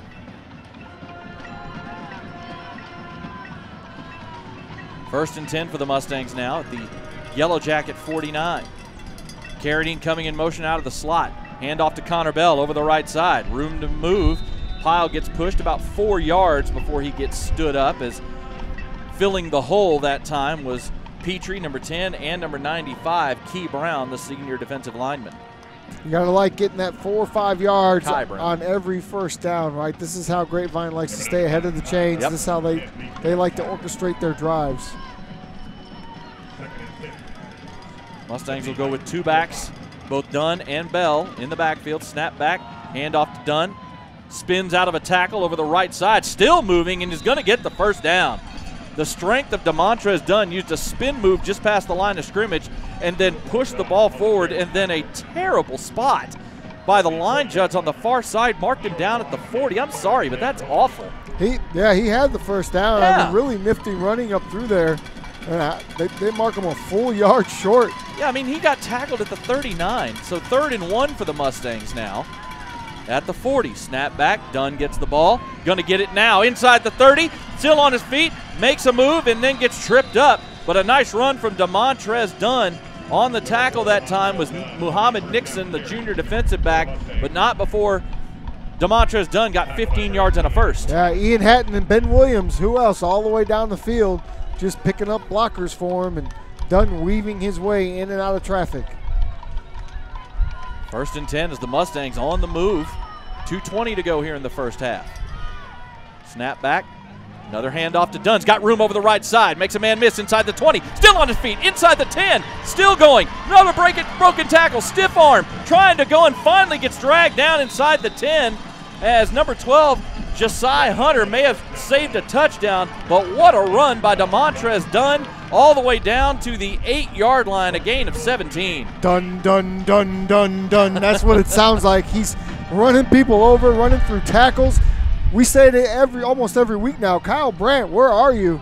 That was a heck of an angry run by Dunn. First and goal at the 8. Connor Bell in the backfield as Dunn goes to the sideline for a play. Snap back, hand off to Bell. He's got room inside the 5 and tripped up there as he got brought down just short of the end zone. Coming up to make the tackle that time was number 21, Lamont Montia, and he basically just threw his body into the legs of Connor Bell, but not before he got down to the 3. And what a great run by Connor Bell. He shot through that hole. If it wasn't for that low tackle there on the ankle, I think he probably scores. Second and goal now at the 3-yard line.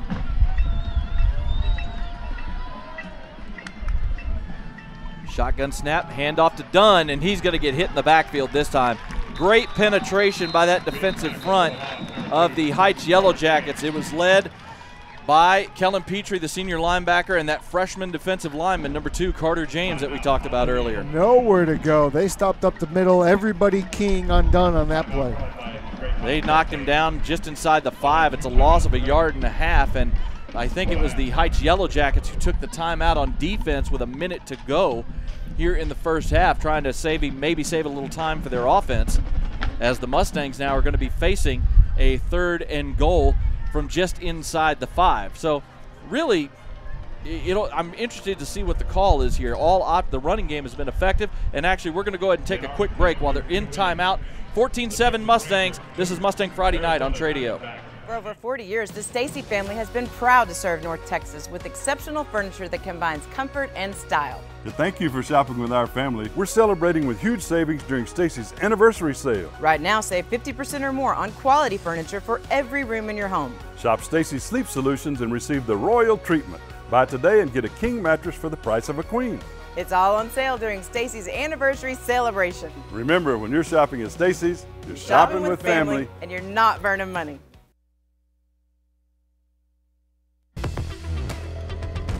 Third and goal for the Mustangs, just inside the 5.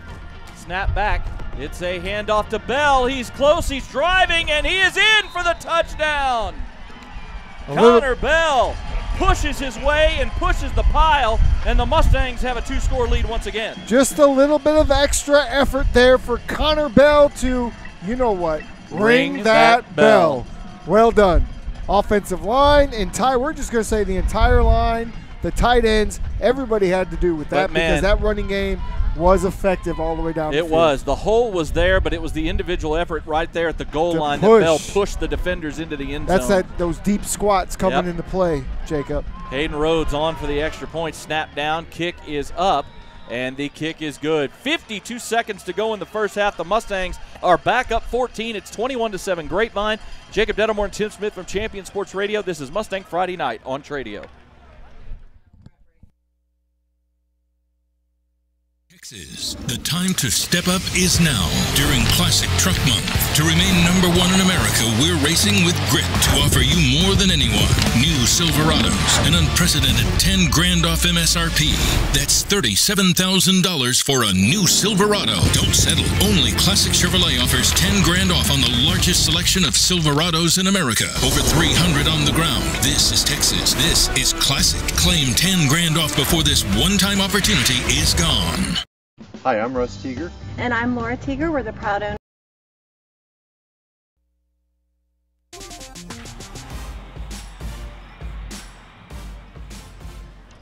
The Mustangs take that possession.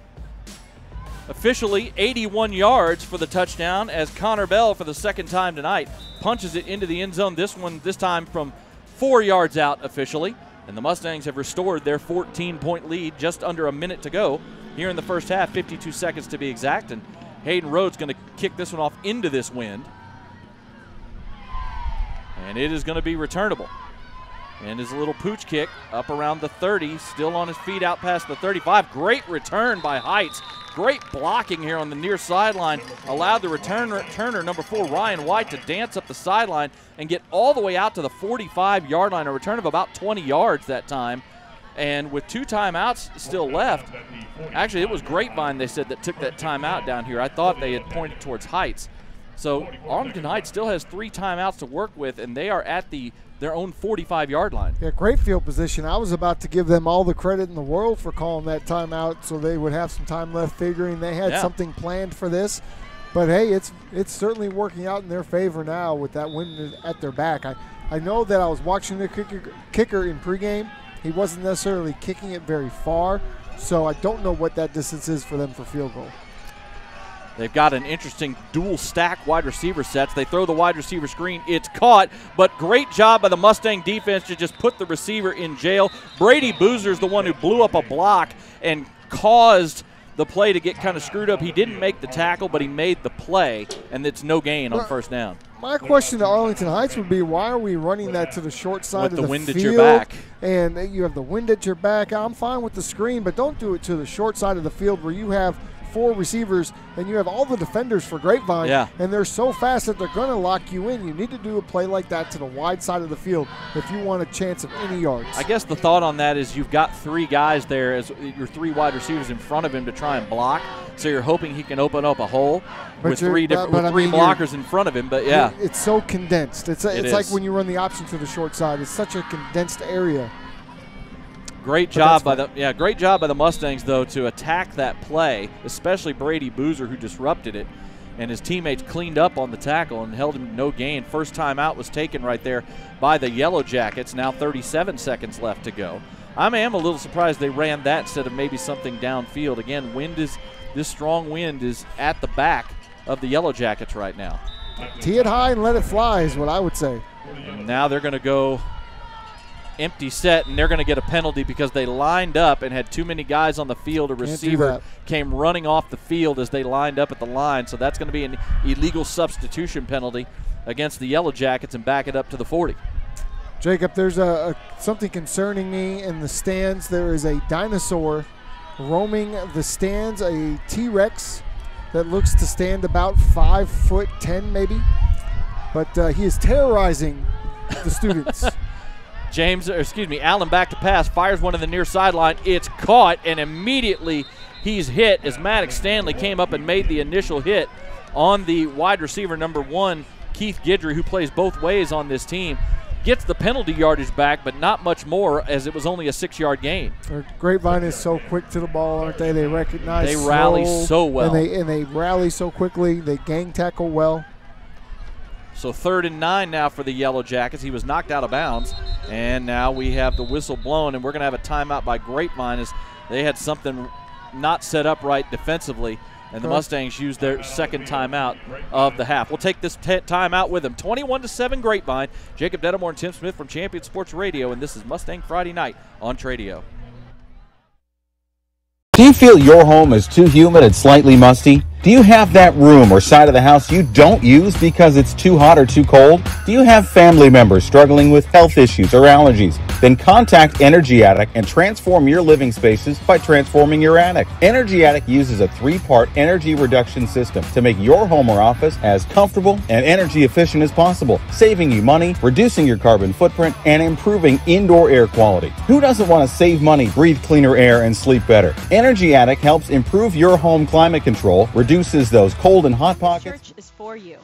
Join us each week to experience great music, a message that applies to your everyday life, as well as programming for your kids and students to engage on their level.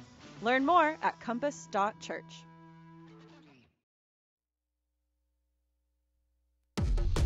Yeah, everybody. If you've had a dream ever in your life. Out of the timeout, 3rd and 9 for the Yellowjackets at their own 36-yard line. 32 seconds left to go here in the first half. They go spread formation, 4 wide. Snap is back. They hand off to the freshman up the middle, breaks a tackle, gets across midfield, still pushing the pile, and finally gets brought down at the Grapevine 48-yard line, but not before he gets a gain of 6 to set up a 4th and 3, and no reason not to go for it if you're Arlington Heights here. Can you imagine what he looked like in 8th grade, like in the PE system? He is a big kid for a freshman. That is a lot of hard running for a freshman. He's a big, strong kid. 4th and 3. This will probably be the last play of the half as Heights has let the clock run down. They get it off. Allen drops back. He's going to fire it deep up the sideline, and he has a man, but the throw is too far with that wind at his back. That throw carried over the head of Deshaun Long up the near sideline, and that will do it for the first half. The Mustangs score touchdowns on 3 of their 4 possessions in the first half, and they go to the locker room leading the Arlington Heights Yellowjackets by a score of 21-7. When we come back, we will have the halftime show for you, including the Mustang Phillies and the Grapevine Mustang Marching Band. Jacob Dettamore and Tim Smith here with you from Champion Sports Radio, and this is Mustang Friday Night on Tradio.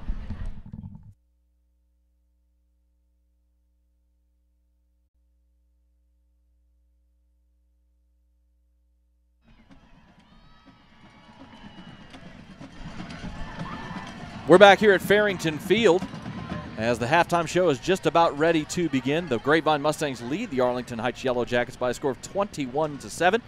And right now we're going to take you down to the field for the halftime show as the Grapevine Phillies are coming onto the field. They'll be followed by the Mustang Marching Band.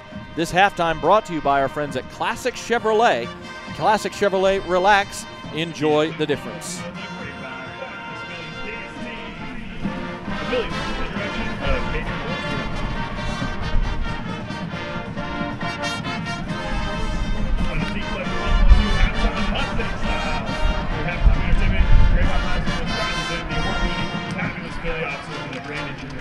This halftime actually brought to you by our friends at Chill in Grapevine. Eat, drink, and dance at Chill. Captain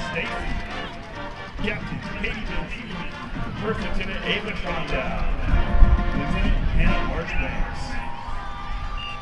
Philly Social Officers are President Sarah Randolph, Vice President Emily Daniel, Secretary Annalie France, Historian Annalie Litton, Chancellor Emily Jones, Social Media Administrator Jacqueline Manning, Philanthropy Chair Ainsley Alexander, and Student Advocate Abby Brown.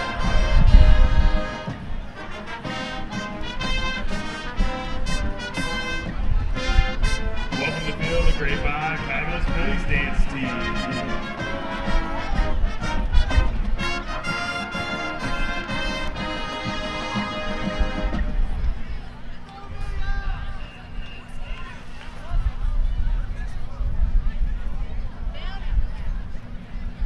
This week's Spirit Girl is Reese Ramsey. Rookie of the Week is Lucia Orozco. And our Philly Honor Girl is Emily Jones. The Phillies will be performing a field stringer to Don't Stop the Music.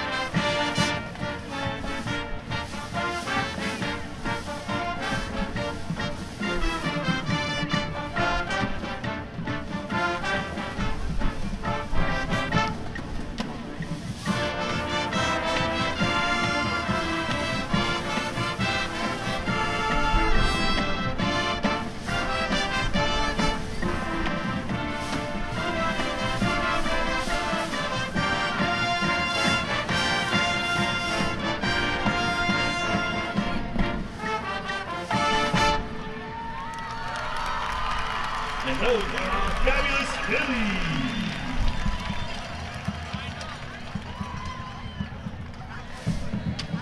Phillies wish to extend a special thank you to our sponsors, Ambition Dance Studios, Gross Law Firm, Sandpax, 5-Star Super, Black Walnut Cafe, Ivy College Club, First Choice Stadium Storage, West and South Lincoln College Created. Go Grapevine! And now, please welcome to the field, the Grapevine High School Marching Band.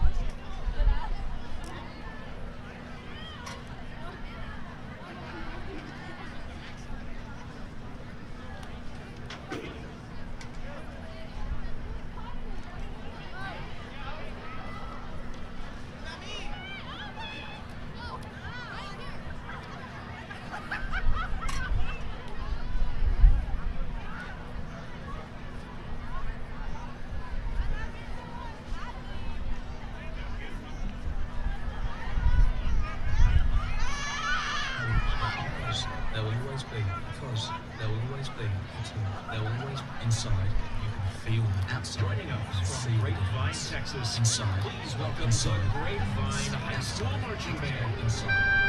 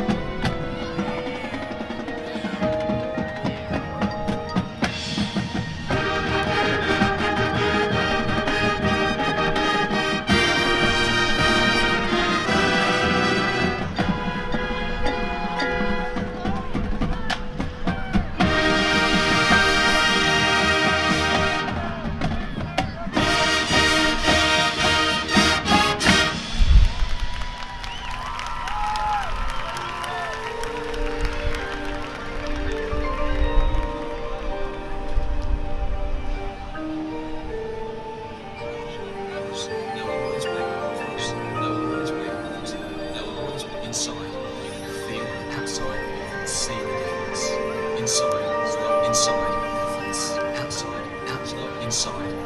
Feel the difference. Feel the difference. Difference. You can see and feel the difference.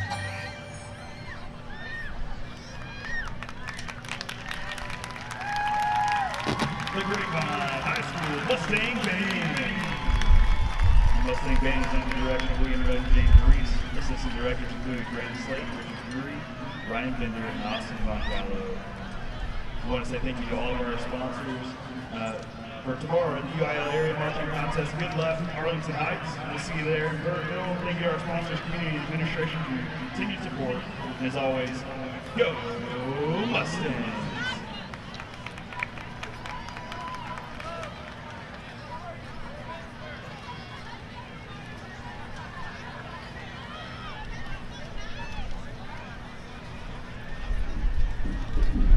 For over 40 years, the Stacy family has been proud to serve North Texas with exceptional furniture that combines comfort and style. To thank you for shopping with our family, we're celebrating with huge savings during Stacy's anniversary sale. Right now, save 50% or more on quality furniture for every room in your home. Shop Stacy's Sleep Solutions and receive the royal treatment.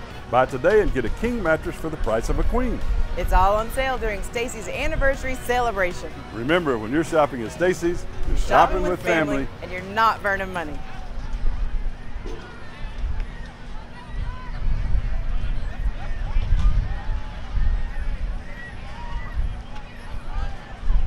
Compass Church is for you.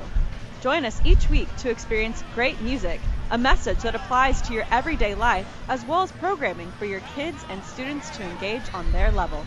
Learn more at compass.church.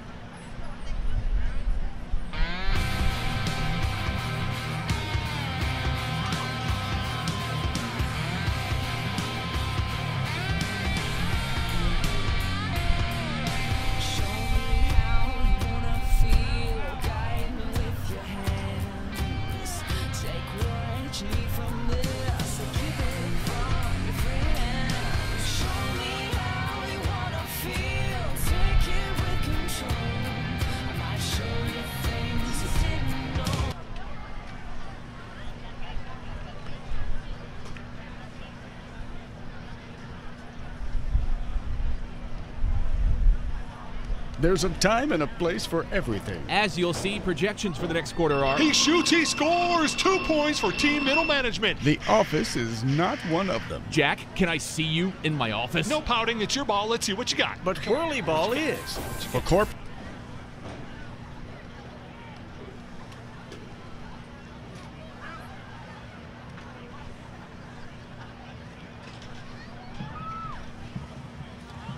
Living in North Texas provides all of us with an amazing quality of life, including an affordable cost of living, outstanding schools, unbelievable cultural opportunities, and the best sports around.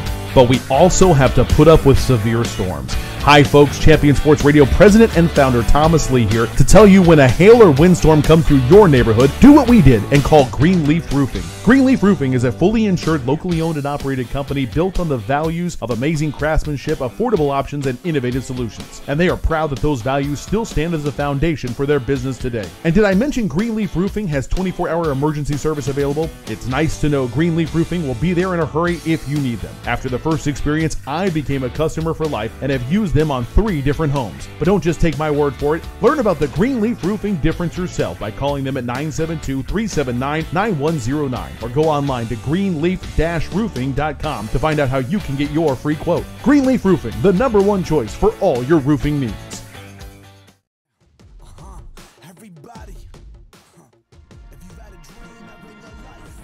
Back here at Farrington Field, your halftime score, the Grapevine Mustangs lead the Arlington Heights Yellowjackets by a score of 21-7.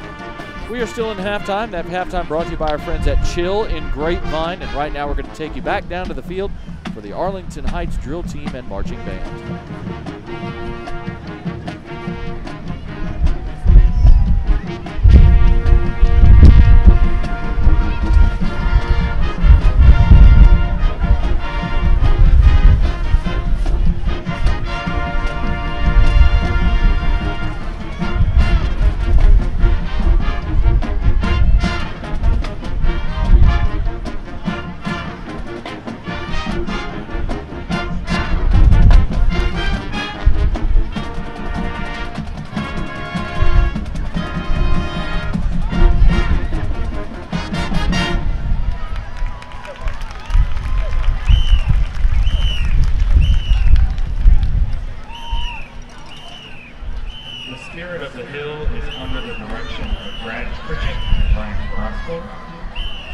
Color Guard Director is Michael Wheeler.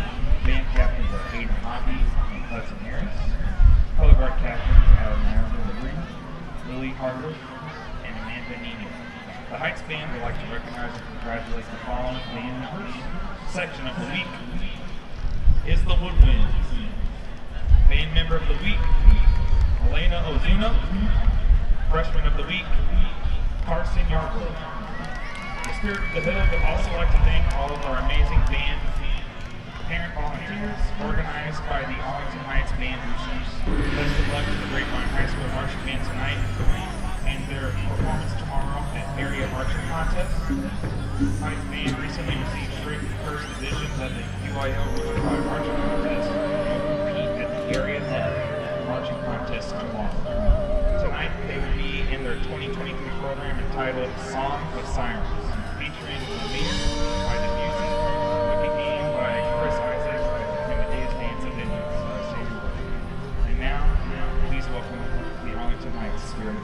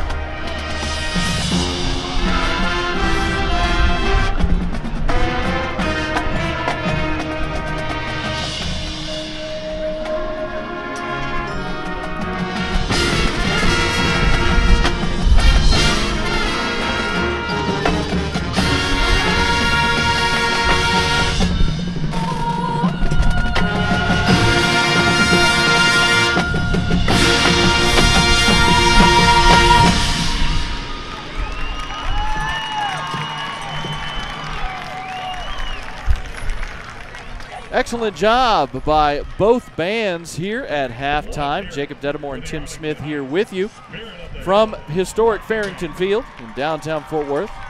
The Mustangs leading the Arlington Heights Yellowjackets by a score of 21-7. Both the Heights and Grapevine marching bands and drill teams did a fantastic job, and both teams have already gotten warmed up on the sideline. The Heights Yellowjackets have already come on the field. The Mustangs about to run out of BAM, as you can see on our monitor. And Tim, the story of the first half is kind of what we talked about in the pregame. The Mustangs defense has really stepped up in this game. They've slowed down this Arlington Heights offensive attack, which has been varied. They've run tempo, trying to hit some quick hits in the passing game and the run game, but they've stepped up and done the job, and the Mustang offense has been very efficient tonight. Well, I think the picture we saw a second ago with that smoke coming out of the horse's mouth there, of the Mustang's mouth, it tells us everything. They've been simply on fire on both sides of the football. Harrison Hackbarth has been amazing. We were talking about it during the break. We don't think he's missed a pass yet. Yeah, we don't. One incompletion, there was a penalty. So he's used his legs a few times for some big runs. All the receivers are getting involved in the game. Both running backs, Dunn and Connor Bell, have gotten involved. It's been an all-star affair for everybody here tonight on Grapevine. Yeah, and it is going to be the Mustang defense that's going to be back out on the field as the Yellowjackets will take the ball to start half number 2, down 21-7. As we talked about, all the touchdowns tonight have been on the ground. DeMontrez Dunn with 1 score, Connor Bell with 2. But the interesting thing about this offense has been the fact that the Mustangs really, for the first time this season, have been a more balanced offense and have really unleashed the passing attack, both with just straight dropbacks and play action. Yeah, I don't think that we have seen this Grapevine offense on the first series of the game go downfield like we saw here tonight. Harrison Hackbarth letting it loose early in this game, throwing it down the field. Love to see that. I don't think the Yellowjackets were prepared for that either. They probably weren't, and the Mustangs were able to move the ball mostly on the ground, but with some balance, moving it through the air.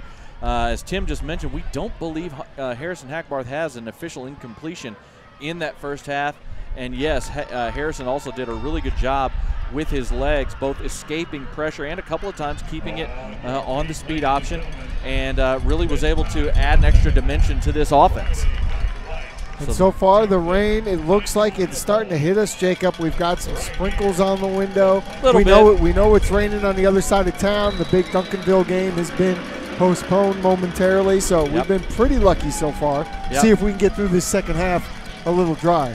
And the Mustangs will kick off as Hayden Rhodes, he is about to kick it deep with the wind at his back, and that wind pushes this ball a good 8 yards deep and out of the end zone. And so the Yellowjackets will start at their own 25-yard line. The Yellowjackets did have some success moving the ball at times in the first half, both on the ground and through the air. Of course, quarterback Alan Banks doing some good stuff with quick throws. What we have noticed with the passing attack tonight is everything so far for Arlington Heights in the passing game has been outside the hashes. Outside the hashes. Now, we know the quarterback's not the tallest. That could just be their scheme.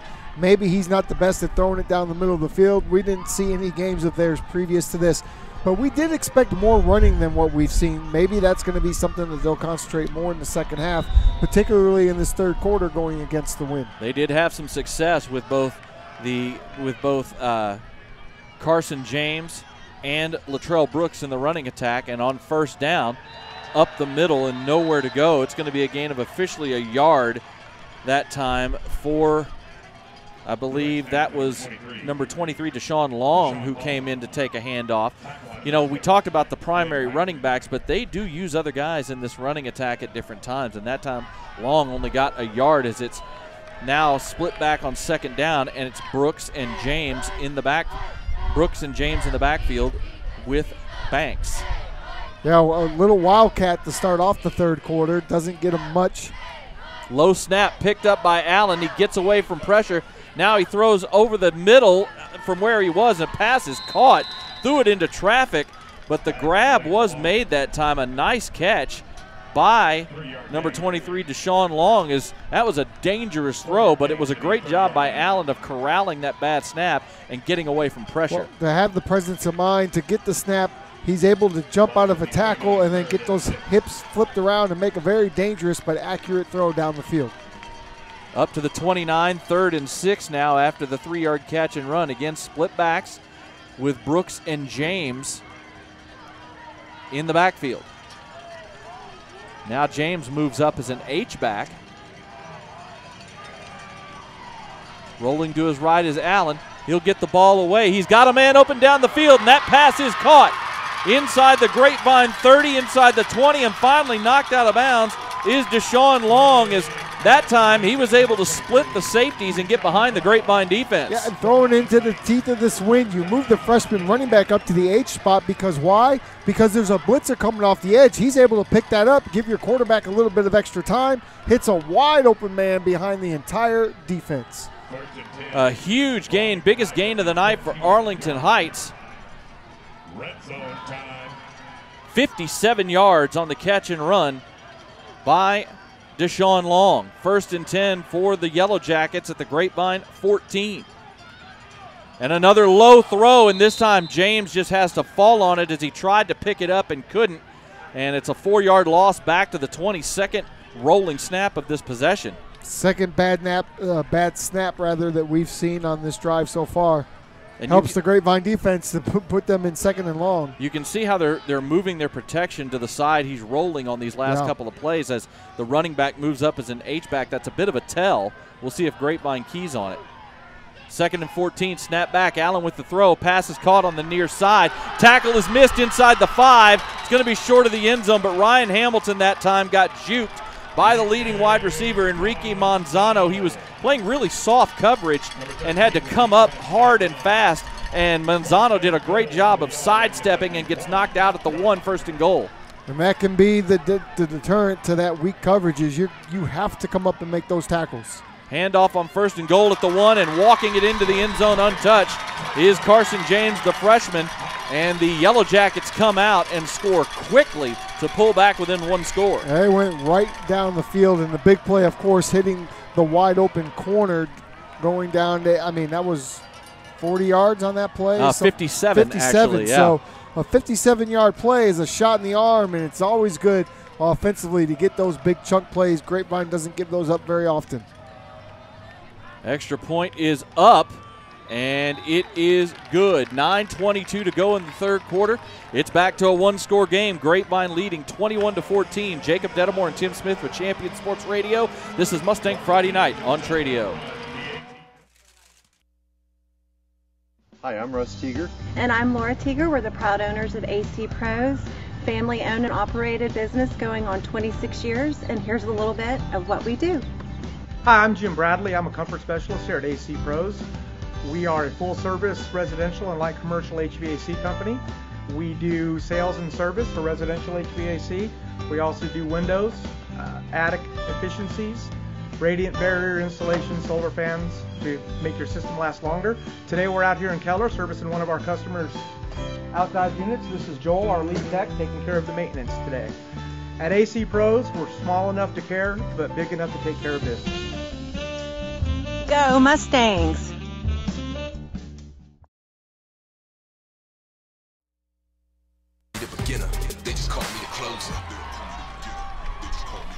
The kickoff is a short pooch. It's picked up at the 19. Coming around to the near side is Carradine. He's got room up the sideline and finally steps out, gets knocked out of bounds, but no flag. That looked like a late hit to both of us. He was tackled 6 yards out of bounds. I don't understand how there's not a flag on that. He was clearly stepped out of bounds and then takes the big shot past the white. That's a penalty. That sure looked like he was out of bounds when that hit came, but no flag came out. But it was about a 19, 20-yard return on the short kick from Carradine, and the Mustangs take over at their own 38-yard line. Great field position for them to start off their 3rd quarter drive. They've got the wind at their back, which has slowed down a little bit, by the way. The wind is starting to slow down just a tad. 1st and 10 for the Mustangs as they go offset out of the pistol here. Snap back, hand off to Dunn, up the middle, breaks a tackle. Now he's into the open field. He's inside the territory, up the near sideline, inside the 25, makes a move, still on his feet, and finally knocked down inside the 20. A huge run from DeMontrez Dunn on the first play of the possession. Gets down to the Arlington Heights. Where are they going to mark him? They're going to mark him at the 19-yard line. That is a massive run of 43 yards for Demontrez Dunn. And that time we have a newcomer in the game, number 82. It's going to be Nathaniel Davis, the 5'11", 180-pound junior wide receiver who makes a big block downfield to spring that for Dunn. 1st and 10 for the Mustangs in the red zone now. Handoff to Connor Bell, going over the left side, still on his feet. He's inside the 10, breaking tackles, and he's going to have another first down as he gets an 11-yard gain down to the 8. Leaving cleat marks on opponents' chests. I mean, just running people over. You got to love the strength that Connor Bell runs the ball with. After the quick touchdown to start this third quarter, the Mustangs are trying to answer back in just as quick a fashion as they now have 1st and goal at the Yellow Jackets' 8-yard line. Oh, here's a little replay we can see. Look at the blocking. Look at number 72 come around. He misses the first guy but gets a hand on the safety and allows Connor to continue to get upfield. Another handoff to Connor Bell. This time they attack it well. They crash from the outside. Bell cut down after a gain of only about 2 yards as coming in from the outside to make that tackle was the defensive back, number 21, Lamont Montilla. Well, Grapevine has ran the ball well all season. Great to see Ben Williams, though, back in the lineup, and you can see he's made a big difference here tonight. And a timeout has been called. I believe, yes, it was the Yellow Jackets who trying to get their defense off their heels. They limited Bell to only a 1-yard gain there on that first down, but we'll go ahead and take that timeout. We'll take that timeout with them. 7:52 to go here in the third quarter. It is 21-14 Grapevine. This is Mustang Friday Night on Tradio.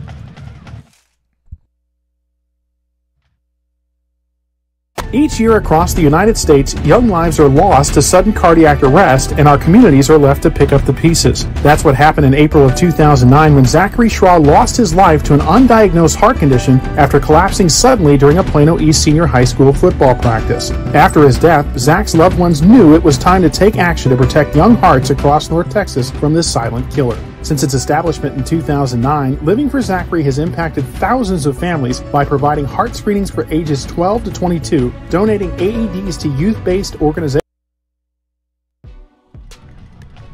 2nd and goal for the Mustangs at the 7-yard line after the timeout. Snap back. It's a handoff inside the 5, and walking it into the corral for the touchdown is Demontrez Dunn. A nice little zone read action, a handoff on the draw. Dunn punches it in, his second score of the night, and the Mustangs answer. Dunn. He finally gets his shot to run it into the end zone or bring it into the corral, as you so affectionately say each and every time.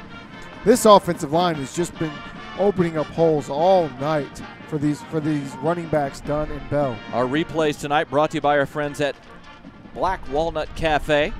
Hayden Rhodes on for the extra point. The kick is up, and the kick is good. 7:46 to go here in the third quarter. This third quarter brought to you by our friends at Classic Chevrolet. 28-14 Grapevine. This is Mustang Friday Night on Tradio. Oh, we're going to stick with this replay on Mustang Friday Night. So let's watch it here. You have Brady Wagner in at the H-back, and he always is going to make a contribution on each and every run. And as they lined it up, you see the little zone read action. And sure enough, look at Brady get out on the linebacker.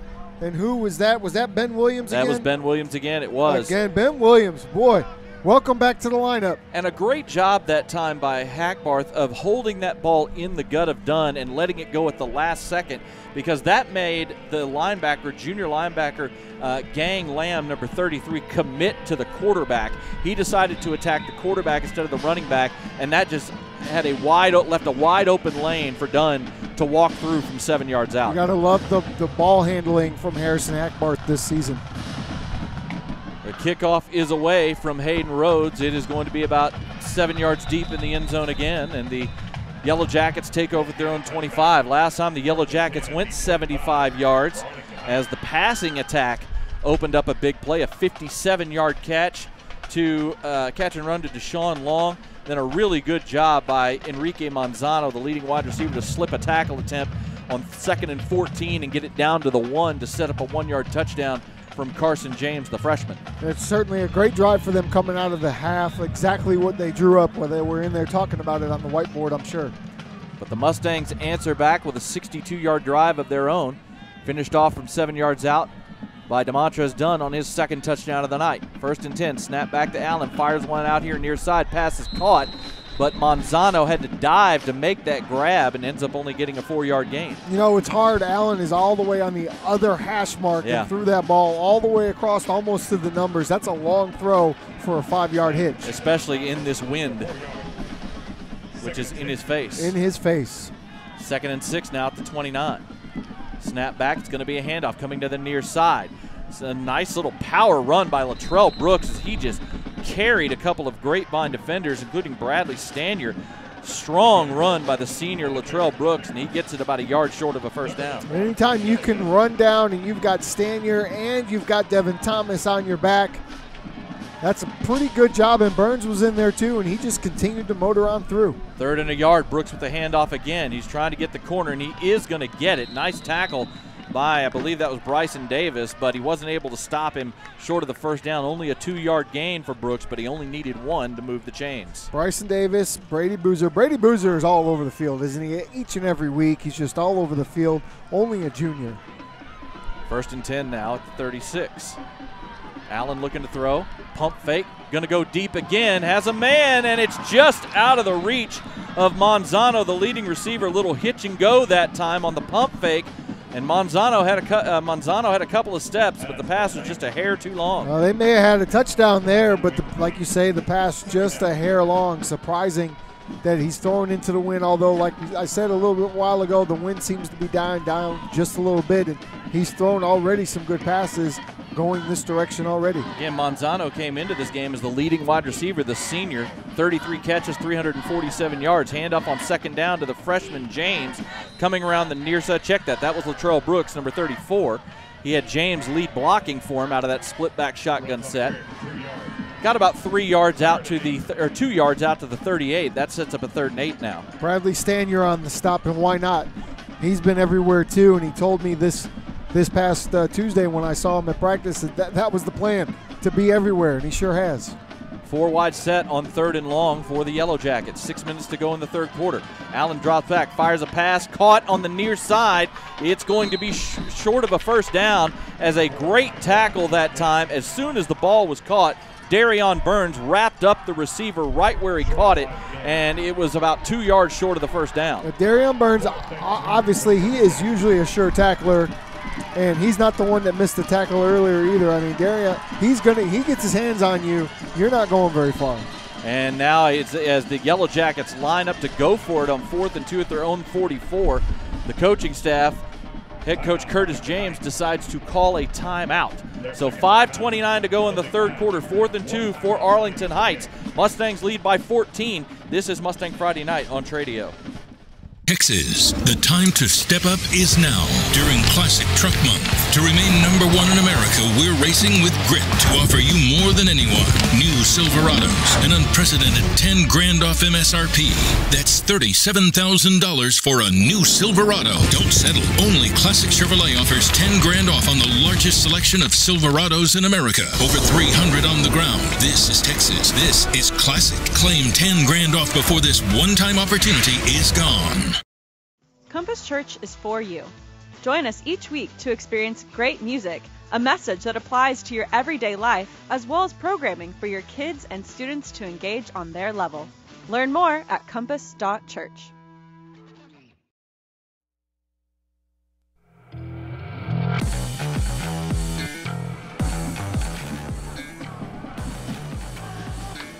Jacob Dedamore and Tim Smith with Champion Sports Radio back here with you at Farrington Field here in downtown Fort Worth. 5:29 to go in the 3rd quarter. The Mustangs leading the Yellowjackets by a score 28-14. And it's 4th and 2 for Arlington Heights at their own 44. And they are going to bring the offense back out onto the field and go for this at their own 42, facing a 4th and 2. Why not? A little sense of urgency here. 5:29 left to go in the 3rd quarter, down 2, and you're not really having a lot of success stopping Grapevine. Snap back handoff to the freshman. He's got a big, easy first down, as that was a huge hole opened up by that Heights offensive line. No problem at all converting that. He gets a 10-yard gain into Grapevine territory. Arlington Heights has proven that they can run the football for the most part here tonight. So again, on 4th and 2 by midfield. Pretty easy decision, I think. And now, little tempo getting up to the line quickly is Heights. First and 10 at the Grapevine 46 after the 10-yard gain from the freshman Carson James. Handoff again to Latrell Brooks this time as he tries to pick his way through the line, gets a little bit of yardage. They're going to mark him down at the 42 for a gain of 4. Devin Thomas in on the play. Bradley Stanier in on the play. Major Heck in on the play. The normal suspects. I love out of this split back set how both running backs will block for the other one a lot of times. It reminds me a lot of the John Makovic offense from back in the days at the University of Texas.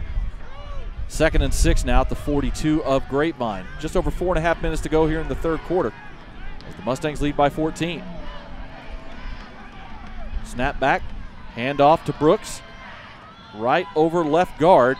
Little bit of room this time. Forward progress gets stopped after about a 3-yard gain to the 39, where it'll be third down. And, you know, going back to that fourth down attempt, the other reason I understand it from the Arlington Heights perspective, you talked about the fact that they haven't had much success stopping the Grapevine offense.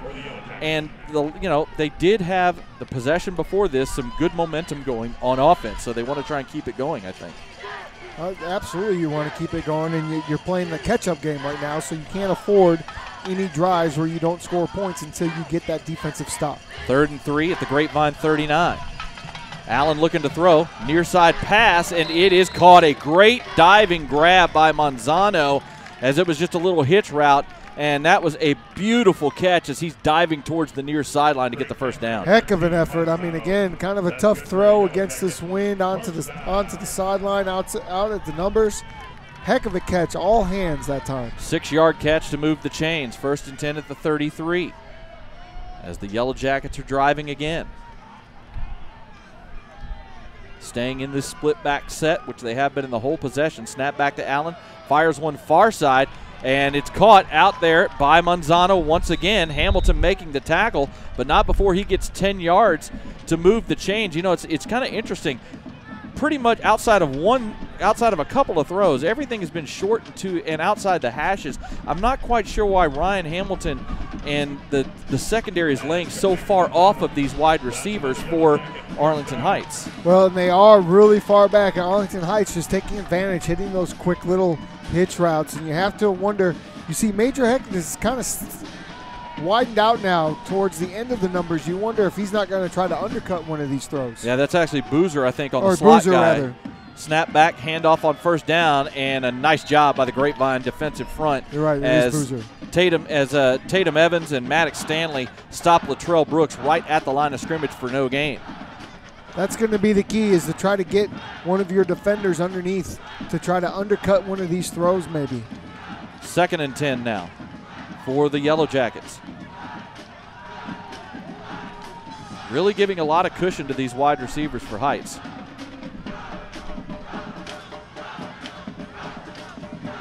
Now showing blitz, and here it comes.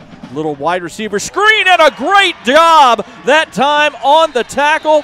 What a fantastic job attacking that play by Bryson Davis. He beat the block on the inside and decked the wide receiver, number 23, Deshaun Long, right as he caught the ball for a huge loss back to the 29-yard line. Bryce Davis simply seen enough, and he took matters into his own hands with a great read recognition there and a very sure open field tackle. Loss of 6 on the play, 3rd and 16 back at the 29. 4 wide set now on 3rd down. 3-man rush. Allen fires one deep down the middle of the field, and that pass is going to be incomplete. Bryson Davis almost had an interception, but it went through his hands as he was going to the ground. And it would have been interesting to see if he had caught that, where they would have marked it, because that was right near the goal line. I think Burns thought that he was going to catch it, thinks that Davis played some defense on him, because you could see he was visually upset saying, hey, I had that ball. Yeah, and that was just a well-thrown pass there. That was just a Hail Mary into coverage by Allen on 3rd and 16. And with the wind in their face, they're going to leave the offense on the field, might as well, on 4th and 16 at the 29. That reminded me of a Jalen Hurts pass. Snap back, Allen. They're going to throw a screen pass, and over the middle, and a great open field tackle. Where are they going to spot the ball, Jacob? It doesn't matter. Cooper Towery stops him well short of the first down. They threw a backside screen with the majority of the formation on the far side. Came to the backside formation on a screen, and Cooper Towery makes a huge tackle on 4th down. Well, Leighton Towery is always going to be able to make the tackle in open field. We've seen him do it 100 times. He's definitely college bound. He's a big, strong kid. Rig recognition is off the charts. Oh, you said it was Cooper. It was Tyler. Cooper. Whoa. Yeah, hey, Cooper's only a sophomore, but Cooper has that lineage in him. Cooper with the stop. My mistake. Only a 6-yard gain on 4th and 16. Mustangs take over at their 23. Handoff on first down, and nowhere to go as there was a lot of penetration that time in the backfield. And it started up with number 14, Max Milton, the junior linebacker, as he got in there immediately and stopped DeMontrez Dunn for a 3-yard loss. Yeah, absolutely nowhere. We've seen that a couple of times tonight where they just bring everybody, and they certainly got away with it that time as they brought everyone up the middle, stopping Dunn for no yards, and now 2nd and long. 2nd and 13 back at the 20. Just over 40 seconds to go here in the third quarter.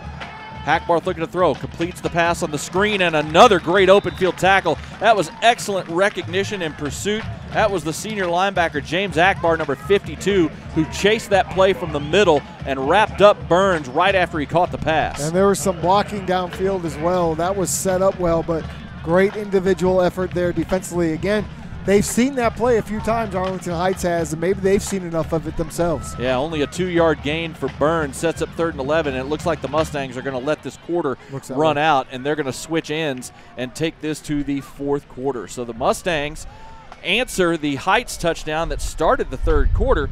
Each team puts one in the end zone, and we go to the 4th with the same difference in score that we had starting the 3rd quarter. Mustangs leading Arlington Heights by a score of 28-14.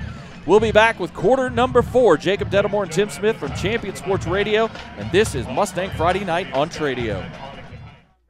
Do you feel your home is too humid and slightly musty? Do you have that room or side of the house you don't use because it's too hot or too cold? Do you have family members struggling with health issues or allergies? Then contact Energy Attic and transform your living spaces by transforming your attic. Energy Attic uses a 3-part energy reduction system to make your home or office as comfortable and energy efficient as possible, saving you money, reducing your carbon footprint, and improving indoor air quality. Who doesn't want to save money, breathe cleaner air, and sleep better? Energy Attic helps improve your home climate control, reduces those cold and hot pockets, makes it more comfortable throughout, and saves you up to 40% on your energy bill. It's fast and easy to schedule your free Energy Attic audit. Simply visit energyattic.com and fill out the form.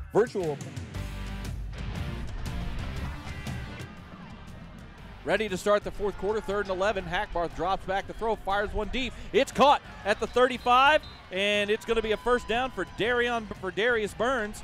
Out past the 35-yard line as the Mustangs spread it out and let Hackbarth uncork the arm, and he fired a strike over the middle to move the chains. Coaching staff showing a lot of confidence in Harrison going into the win, and he just lets a rocket go down the field, right to the middle of the defense. Great throw.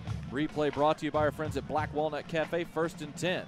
On first down, handoff, nice move across the line, and up the middle goes Dunn. He's across midfield, and he's going to be into Arlington Heights territory after a big run of 16 yards, but there is, I believe, a flag on the play.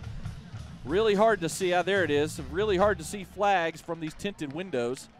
They're going to call holding. And they're going to call a hold right in the middle of the formation, so wipe out a 16-yard run for Dunn.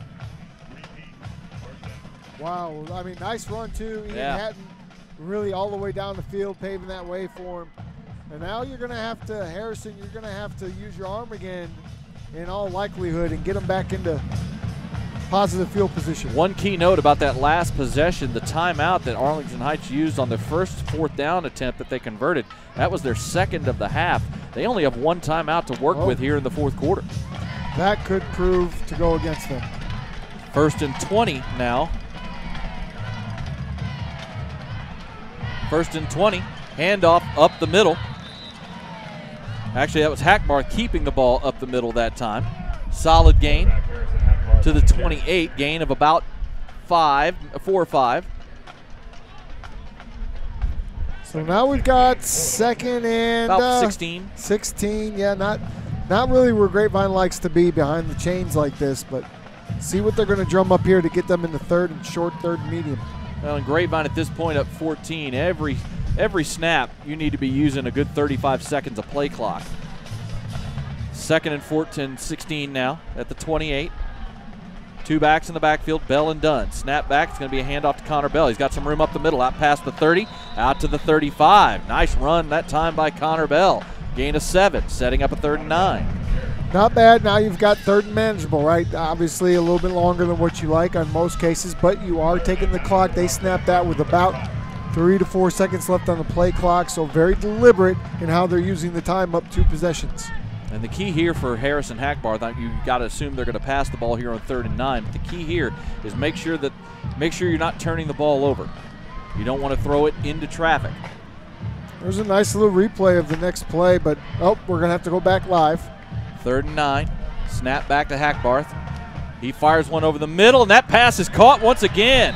A beautiful throw, another catch. Good catch by Darius Burns, blocking off the wide receiver, boxing him out on that slant, and they move the chains. I think that he now has the most catches in a game that he's had this year. I believe you're right. In Burns, and what a great job adjustment that he made. That ball was thrown a little bit more inside than where he had settled in, and he was able to scoot over and make the catch. As we watch it here, you have a nice little combination route, a little in route with a flat. He gets him there. He makes a nice move, extension into the teeth of the defense. What a catch, all hands. Gain of 13 yards on the catch for Darius Burns. 1st and 10 at the 47. Snap back. Handoff to Dunn. Picking his way through. Gets across midfield. Gain of about 4 yards to the 49 of the Yellowjackets. This is what Grapevine wants to do. They want to get back into the flow of their offense. They never really lost it even from the penalty. Throwing, of course, on that 3rd down, but they are ahead of the chains now, 2nd and medium, and look at that clock. Tick, tick, tick, tick, tick. Counting down to just over 8.5 minutes to go in the ball game. 2nd and 6.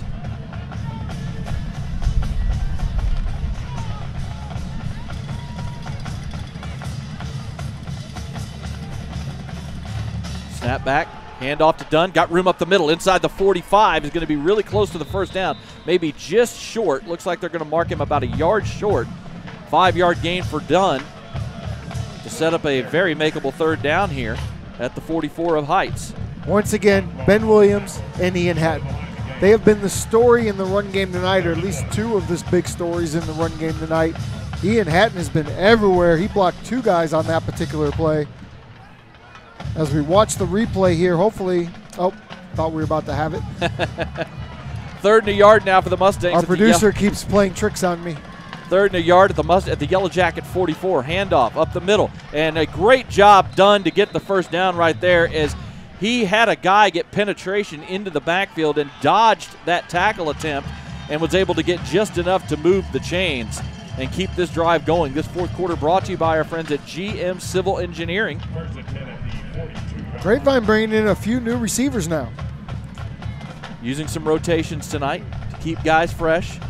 This is the kind of drive Grapevine needed here to start this 4th quarter. Time consuming.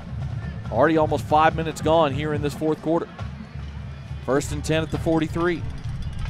Another handoff to Dunn, going over the right side, inside the 40, moving the pile right behind Ben Williams. And they get a huge chunk down to the 35-yard line. Going to be a gain of 7. And that time it was Brady Wagner on the outside that got the seal for the initial hole, and then Ben Williams down the field just dragging defenders along, creating that path like a bulldozer. This great. Look at him. He takes on number 10 and he drives him and continue. I mean, that's 7-yard drive block right there. That's got to get him some effort points come film time. Yeah, on Kellen Petrie, a guy who's made a number of plays tonight for the Yellowjackets. 2nd and 3 now. Snap back, handoff to Bell up the middle, driving the pile forward. He's going to get the 1st down. 4 yards on the run from Connor Bell. That will move the sticks. And once again, the Mustangs, the ground attack. Couple of key throws here on 3rd downs on this drive, but the ground attack just keeping that clock churning. Yeah, 4 yards here, 3 yards here, 6 yards there. I don't know if Arlington Heights is going to get the ball back, Jacob. The Mustangs at this point, even if they're driving into the wind as well. Well, this is how you put a team away, and that's exactly what they're doing right now. They are putting this game away. Hand off to Connor Bell on 2nd down, and this time not much room. He's going to get wrapped up after only about a yard down to the 29-yard line. That time making the tackle was the sophomore defensive lineman, Kanan James, as he got to the legs of Bell and stopped him right in the hole. Not bad, though. You still got 3 yards. Anytime you can get 3 yards, 3 times 3 is 9. You'll go for it on 4th down. That's a first down every drive. Second down at the 29-yard line now for the Mustangs, as they are definitely trying to put together a put-away drive here in this ball game. This time Bell and Dunn both in the backfield. And it's going to be a handoff to Bell, and he's into the open field, inside the 10, the 5, and walks it into the corral for a touchdown. Connor Bell goes untouched from 29 yards out, and that might be the final nail in the coffin for Arlington Heights. It doesn't get much easier if you're Connor Bell on that one to get in and ring that bell. Great job. That's one of his longest touchdown runs of the season, I would think. It has Definitely, to be because might be. He's the guy they asked to do the dirty work inside the 5-yard line, and that time he just bust right through that left side, right down the hash. Easy touchdown for Connor Bell. That ties, according to the stats from Grapevine, the extra point is up, and it is good. That ties his longest run of the season. That was pretty close. 29 yards out. Real on that play, I love the play design from Coach DeBest, as they had DeMontres Dunn cross in front of Hackbarth, and Bell came the other way behind him, and it made the defense go. As we're seeing the Black Walnut Cafe replay here, you'll see Dunn cross in front first. That drew the eyes of the defense. Then they handed it to Bell on the backside, and nobody was there. Great job by number 71, Daniel Campos, who really, truly opens up that hole, turns his lineman all the way to the left, right down the seam. Great cut, great vision by Bell to see where the hole was. Once he put his foot in the ground, he was off to the races. He saw nothing but that red end zone in front of him. All 5 touchdowns tonight for the Mustangs have been on the ground. That's the 3rd of the night for Connor Bell. DeMontres Dunn has the other 2. And the ground attack does what the Mustangs want it to do, a time-consuming drive that started at the end of the 3rd quarter and took almost 7 minutes of the 4th quarter, as they take it into the end zone and now have their biggest lead of the night. With a big penalty in the middle of that, it took a big 3rd down and 9 throw from Harrison Hackbarth to keep that drive alive. So good team offense all the way around. The kick from Hayden Rhodes into this wind is going to go about 4 yards deep, as the wind is still blowing, maybe a little bit, it's not quite as strong as earlier, but still blowing out of the north. That drive, by the way, went 77 yards after the turnover on downs, when the Mustangs got the stop on 4th down, and they're able to drive it down the field and punch it into the end zone. Just not much now that you're going to be able to do if you're the Yellowjackets. They'll take, and we'll go ahead and take a break here. This is Friday Night Lights. The time to step up is now during Classic Truck Month. To remain #1 in America, we're racing with grit to offer you more than anyone. New Silverados, an unprecedented 10 grand off MSRP.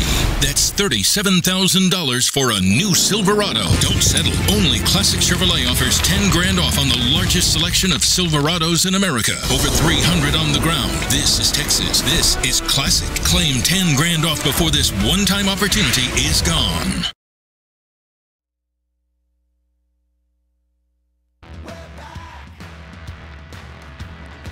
They went quick after that timeout, after the kickoff, and tried a deep shot up the near side, trying to hit number 4, Ryan White. Pass went just off his fingertips, incomplete, and it's now 2nd and 10 for the Yellowjackets. Well, they're going to try to move fast. I just don't know. This Grapevine defense is pretty good when you're trying to get deep on them. Jacob Dedamore and Tim Smith here with Champion Sports Radio. Snap back to Allen on 2nd down, and that's a quick throw and great coverage, and an even better catch is Major Heck was all over that route and catch by number 4, Ryan White, and somehow he was able to hang on. It was only a 3-yard gain, but, man, that was a great job by both players, honestly. Love Major Hecht, how fast he can get to the ball carrier, how fast he diagnoses where the play is meant to go, and is able to break down and make tackles in the open field. 3rd and 7 now. Snap back to Allen. Play action, dropping back. He's going to fire one to the near side. Pass is caught, and tackle is made immediately as Ryan Hamilton undercuts the wide receiver who had to jump to catch that ball. That was Ryan White, the senior. He's up and is going to come off the field under his own power, but he hit that ground hard, had to go up for that pass, and Ryan Hamilton cut him down. Yeah, that was a great play by Ryan Hamilton. Had that ball been a little bit lower, we might have been looking at a pick six going the other way. That's how well Ryan Hamilton played the ball on that play. Interesting call here. It's 4th and 3 at the 32, and with 4 minutes to go, Arlington Heights brings the punt team on. I'm a little surprised by this move. I know they're down 3 scores, but you would think that on 4th and 3, yeah. The defense is staying on the field for Grapevine. They're not taking any chances. High snap, but the punt is away into this wind, and it gets a little bit of a Heights roll inside down to the 35-yard line, where it will be down. So a 33-yard punt that time from Rudy Rittigan. Are you surprised that Heights didn't take a shot there on 4th? I know they're deep, they're inside their own 35, but you're down 3 scores. Yeah, I'm a little surprised by that. I mean, at least try to do a fake. I mean, not even fake. I would just straight go for it here. You don't have a lot of time left. At this point, I feel like maybe they're just trying to get out of the game injury-free. They know they're in the playoffs. They know they're in the playoffs. Hey, let's just get out of here. Let's focus on what we have to do 2 weeks from now. Very well could be the case, but the Mustangs take over their own 35 after the punt. Just over 3.5 minutes to go. Dunn in the backfield with Hackbarth, and he'll take the handoff on 1st down. Slips a tackle, and nice job by Dunn, and he's just pushing the pile all the way out past the 40 to the 42. Dunn moonwalks through the hole initially, going backwards, gets himself forward, then gets backwards again, and then is able to push the pile running backwards. So Dunn showing that he can do it all. He can run backwards, forwards, lateral, it doesn't matter. Well, that was a great job. We're seeing the replay here presented by Black Walnut Cafe. Easy for you to say. And you watch him here, right when he gets through the hole, he squirts through, he turns backwards because of the little spin. And then there's a little moonwalk, little Michael Jackson action, gets forward, and here he goes again. And he's driving the pile backwards. Hand off to Dunn again. He breaks through into the 2nd level. He makes another spin move out past midfield and brought down at the Yellow Jacket 47-yard line. He made that spin move on that previous play in the backfield on the freshman defensive lineman Carter James, who thought he was going to get a TFL. What is going on with this Dunn spin move? We saw it last week, I feel like, for the first time, and now almost on every play he is spinning out of tackles. He's using it effectively. He has found I think it's the circle button. I think that's what he's found. The circle button. You know, one guy I want to bring up that we talked about in the pregame, but we haven't seen on the field tonight, so he might be injured, is their starting middle linebacker, senior number 16, Alberto Chavoya, who I have not seen on the field at all tonight. No. On 1st down, Dunn gets wrapped up, we think. He breaks tackles and may get back to the line of scrimmage. What an individual effort by DeMontrez Dunn. Looked like he was going to get dropped for a loss and somehow was able to spin out of a tackle attempt and get back to the line of scrimmage. So back what you were saying about number 16. Yeah. Carly Isabel, our very own Carly Isabel is family friends with number 16. She was telling us earlier. He's got a lot of schools looking at him. Yeah. And he's a big stud here. We don't know why he's not on the field. Yeah, I mean, we haven't called his name once tonight. I don't think he's been on the field. Alberto Chavoya, again, was one of the senior linebackers, and he led this team in tackles for loss, and I believe was tied for the team lead in sacks. So if he hasn't been playing at all tonight, that's a huge loss for this Heights defense, and might explain why the Mustangs have had a little bit more success. Had a timeout called that time by the Mustangs as they weren't set up right. The play clock was about to run out. So 1:21 to go. Trey, do we want to go ahead and take a break here? We'll take it with them. This is Mustang Friday Night on Tradio.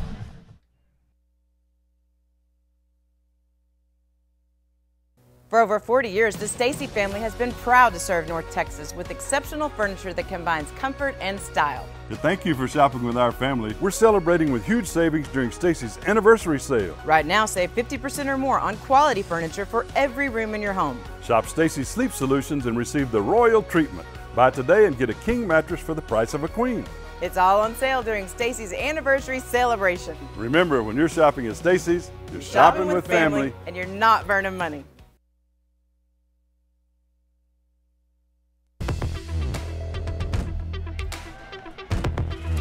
After the timeout, 2nd and 10, handoff to Connor Bell coming to the near side, and he gets around the corner, and as soon as the tacklers get to him, he does the smart thing right there and just went into a slide instead of getting knocked out, potentially getting knocked out of bounds by this defense. I love that. I love that IQ from the running back to know that, hey, if I can just slide down here, the clock's not going to stop. We're going to keep this thing rolling. No reason to get out of bounds. Going to carry it to a win, too, as we're under a minute to go in the ball game. Yeah, again, a smart play there by Connor Bell to keep the clock running. It's a gain of 5. 3rd and 5 now. The Mustangs really can run this down and only have to snap it one more time. Bell in the backfield with Hackbarth on 3rd down. And they'll give it to Bell. He's going to get the first down inside the 35, and that should do it for the ball game. So the Mustangs tonight come over to Fort Worth, out to Farrington Field, and get a big, hard-fought win tonight over a pretty talented Arlington Heights club. But the Mustangs offense was very efficient. The Grapevine defense came up with stops when they needed to, and the Mustangs tonight are going to get a 35-14 win over Arlington Heights and clinch no worse than 2nd place in the district. Exactly what they wanted. They were ready for this game. You could tell on Tuesday at practice they were ready for this game, and complete domination, really. I mean, the game was a little bit close early on, but once Grapevine got in their flow defensively, offensively, what we're seeing and what I really like is that they are opening things up little by little. We've seen it week in and week out where this offense and Harrison Hackbarth gets a little bit more wings to him, gets to throw the ball just a little bit more, and I think they're really getting ready to really display a full offensive array come playoff time. Well, and what this game does, as we talked about, the winner of this game tonight was going to secure no worse than 2nd place in District 4-5A in Division 2. And what that means is that the Mustangs in the by-district round are more than likely guaranteed a home playoff game in the by-district round, which starts in 2 weeks. The Mustangs do have one more regular season game to take care of. That will come next Thursday night as they will finish up the season on senior night at home against Trimble Tech out of Fort Worth ISD. So the Mustangs will need to take care of some business. Trimble Tech has struggled this year, so they will be playing them on senior night, hopefully end the season with a win and secure no worse than 2nd place. But a great job tonight. We talked about this 2-game stretch, the last two, with Wyatt last week and Arlington Heights tonight, that the Mustangs, if they wanted to secure their spot in the playoffs and hopefully secure at least a home game in the first round in by-district, they needed to win both, and they get both victories. I mean, huge for them, and they passed the first test. Every part of your season is a test. They passed the last test here. Next week, it's all about making sure we sharpen our pencils, right? We dot our I's, we cross our T's, we get some underclassmen maybe in the game, but every senior gets to play next weekend, and most likely in that particular game, and get their shine for senior night. You hear the Grapevine alma mater right now with the team in front of the band. Tell you what makes me nervous is these players doing backflips after the game is over. Major Hector's out there flipping around. Like, let's be careful, guys. We got more stuff to do. The Mustangs do the job tonight, and again, great defensive performance as the Mustangs don't have any turnovers but come up with a huge turnover on downs in the second half. The Mustang offense was about as efficient as we have seen them all season, Tim, both on the ground and through the air. The offensive line tonight with the change in the starting lineup with Hunter Caudle moving to center and Ben Williams coming back from injury to start at right tackle did a lot of good in this game tonight, and the Mustangs get the big win 35-14. Yeah, Carly just walks into the press box and she's got this look of disgust on her face, and I couldn't be happier. That's what you get. We told you a couple of weeks ago how this game was going to go. You didn't believe us, but this is what happens. This is great performance all the way around by Grapevine. And how about Ben Williams back in the lineup, making his presence felt from the very first play? I guarantee he's going to be on Tim's Takes next week. Yeah, he deserves it. The Mustangs get the huge win tonight. 3 touchdowns from Connor Bell, 2 touchdowns by DeMontrez Dunn, all on the ground. But Harrison Hackbarth was also very effective in the passing attack tonight. And the Mustangs get the huge win, and they will go into senior night next week against Trimble Tech, needing a win to actually don't even need the win. Yeah. They will need a win to maybe feel good about themselves. Maybe possibly with a little bit of miracle help get a co-district championship, but the Heritage were to lose. Yes, yeah. But unlikely. But at least that possibility is still there. So the Mustangs get the win tonight, 35-14. Again, Senior night next week. We'll be back at Mustang Panther Stadium as they'll take on Trimble Tech. That game will be once again on Thursday night, not Friday night, Thursday night, November 2nd, as the Mustangs will close out their regular season and get ready for the playoffs. That'll wrap it up for us here tonight from Farrington Field in downtown Fort Worth. For our sideline reporter Carly Isbell, for our executive producer Trey Bell, my name is Jacob Dedamore, along with my broadcast partner Tim Smith from Champion Sports Radio. This broadcast on Tradio has been our pleasure to bring it to you tonight. And until next Thursday, when the Mustangs finish up the season with the Trimble Tech Bulldogs, everybody have a great weekend. This has been Mustang Friday Night.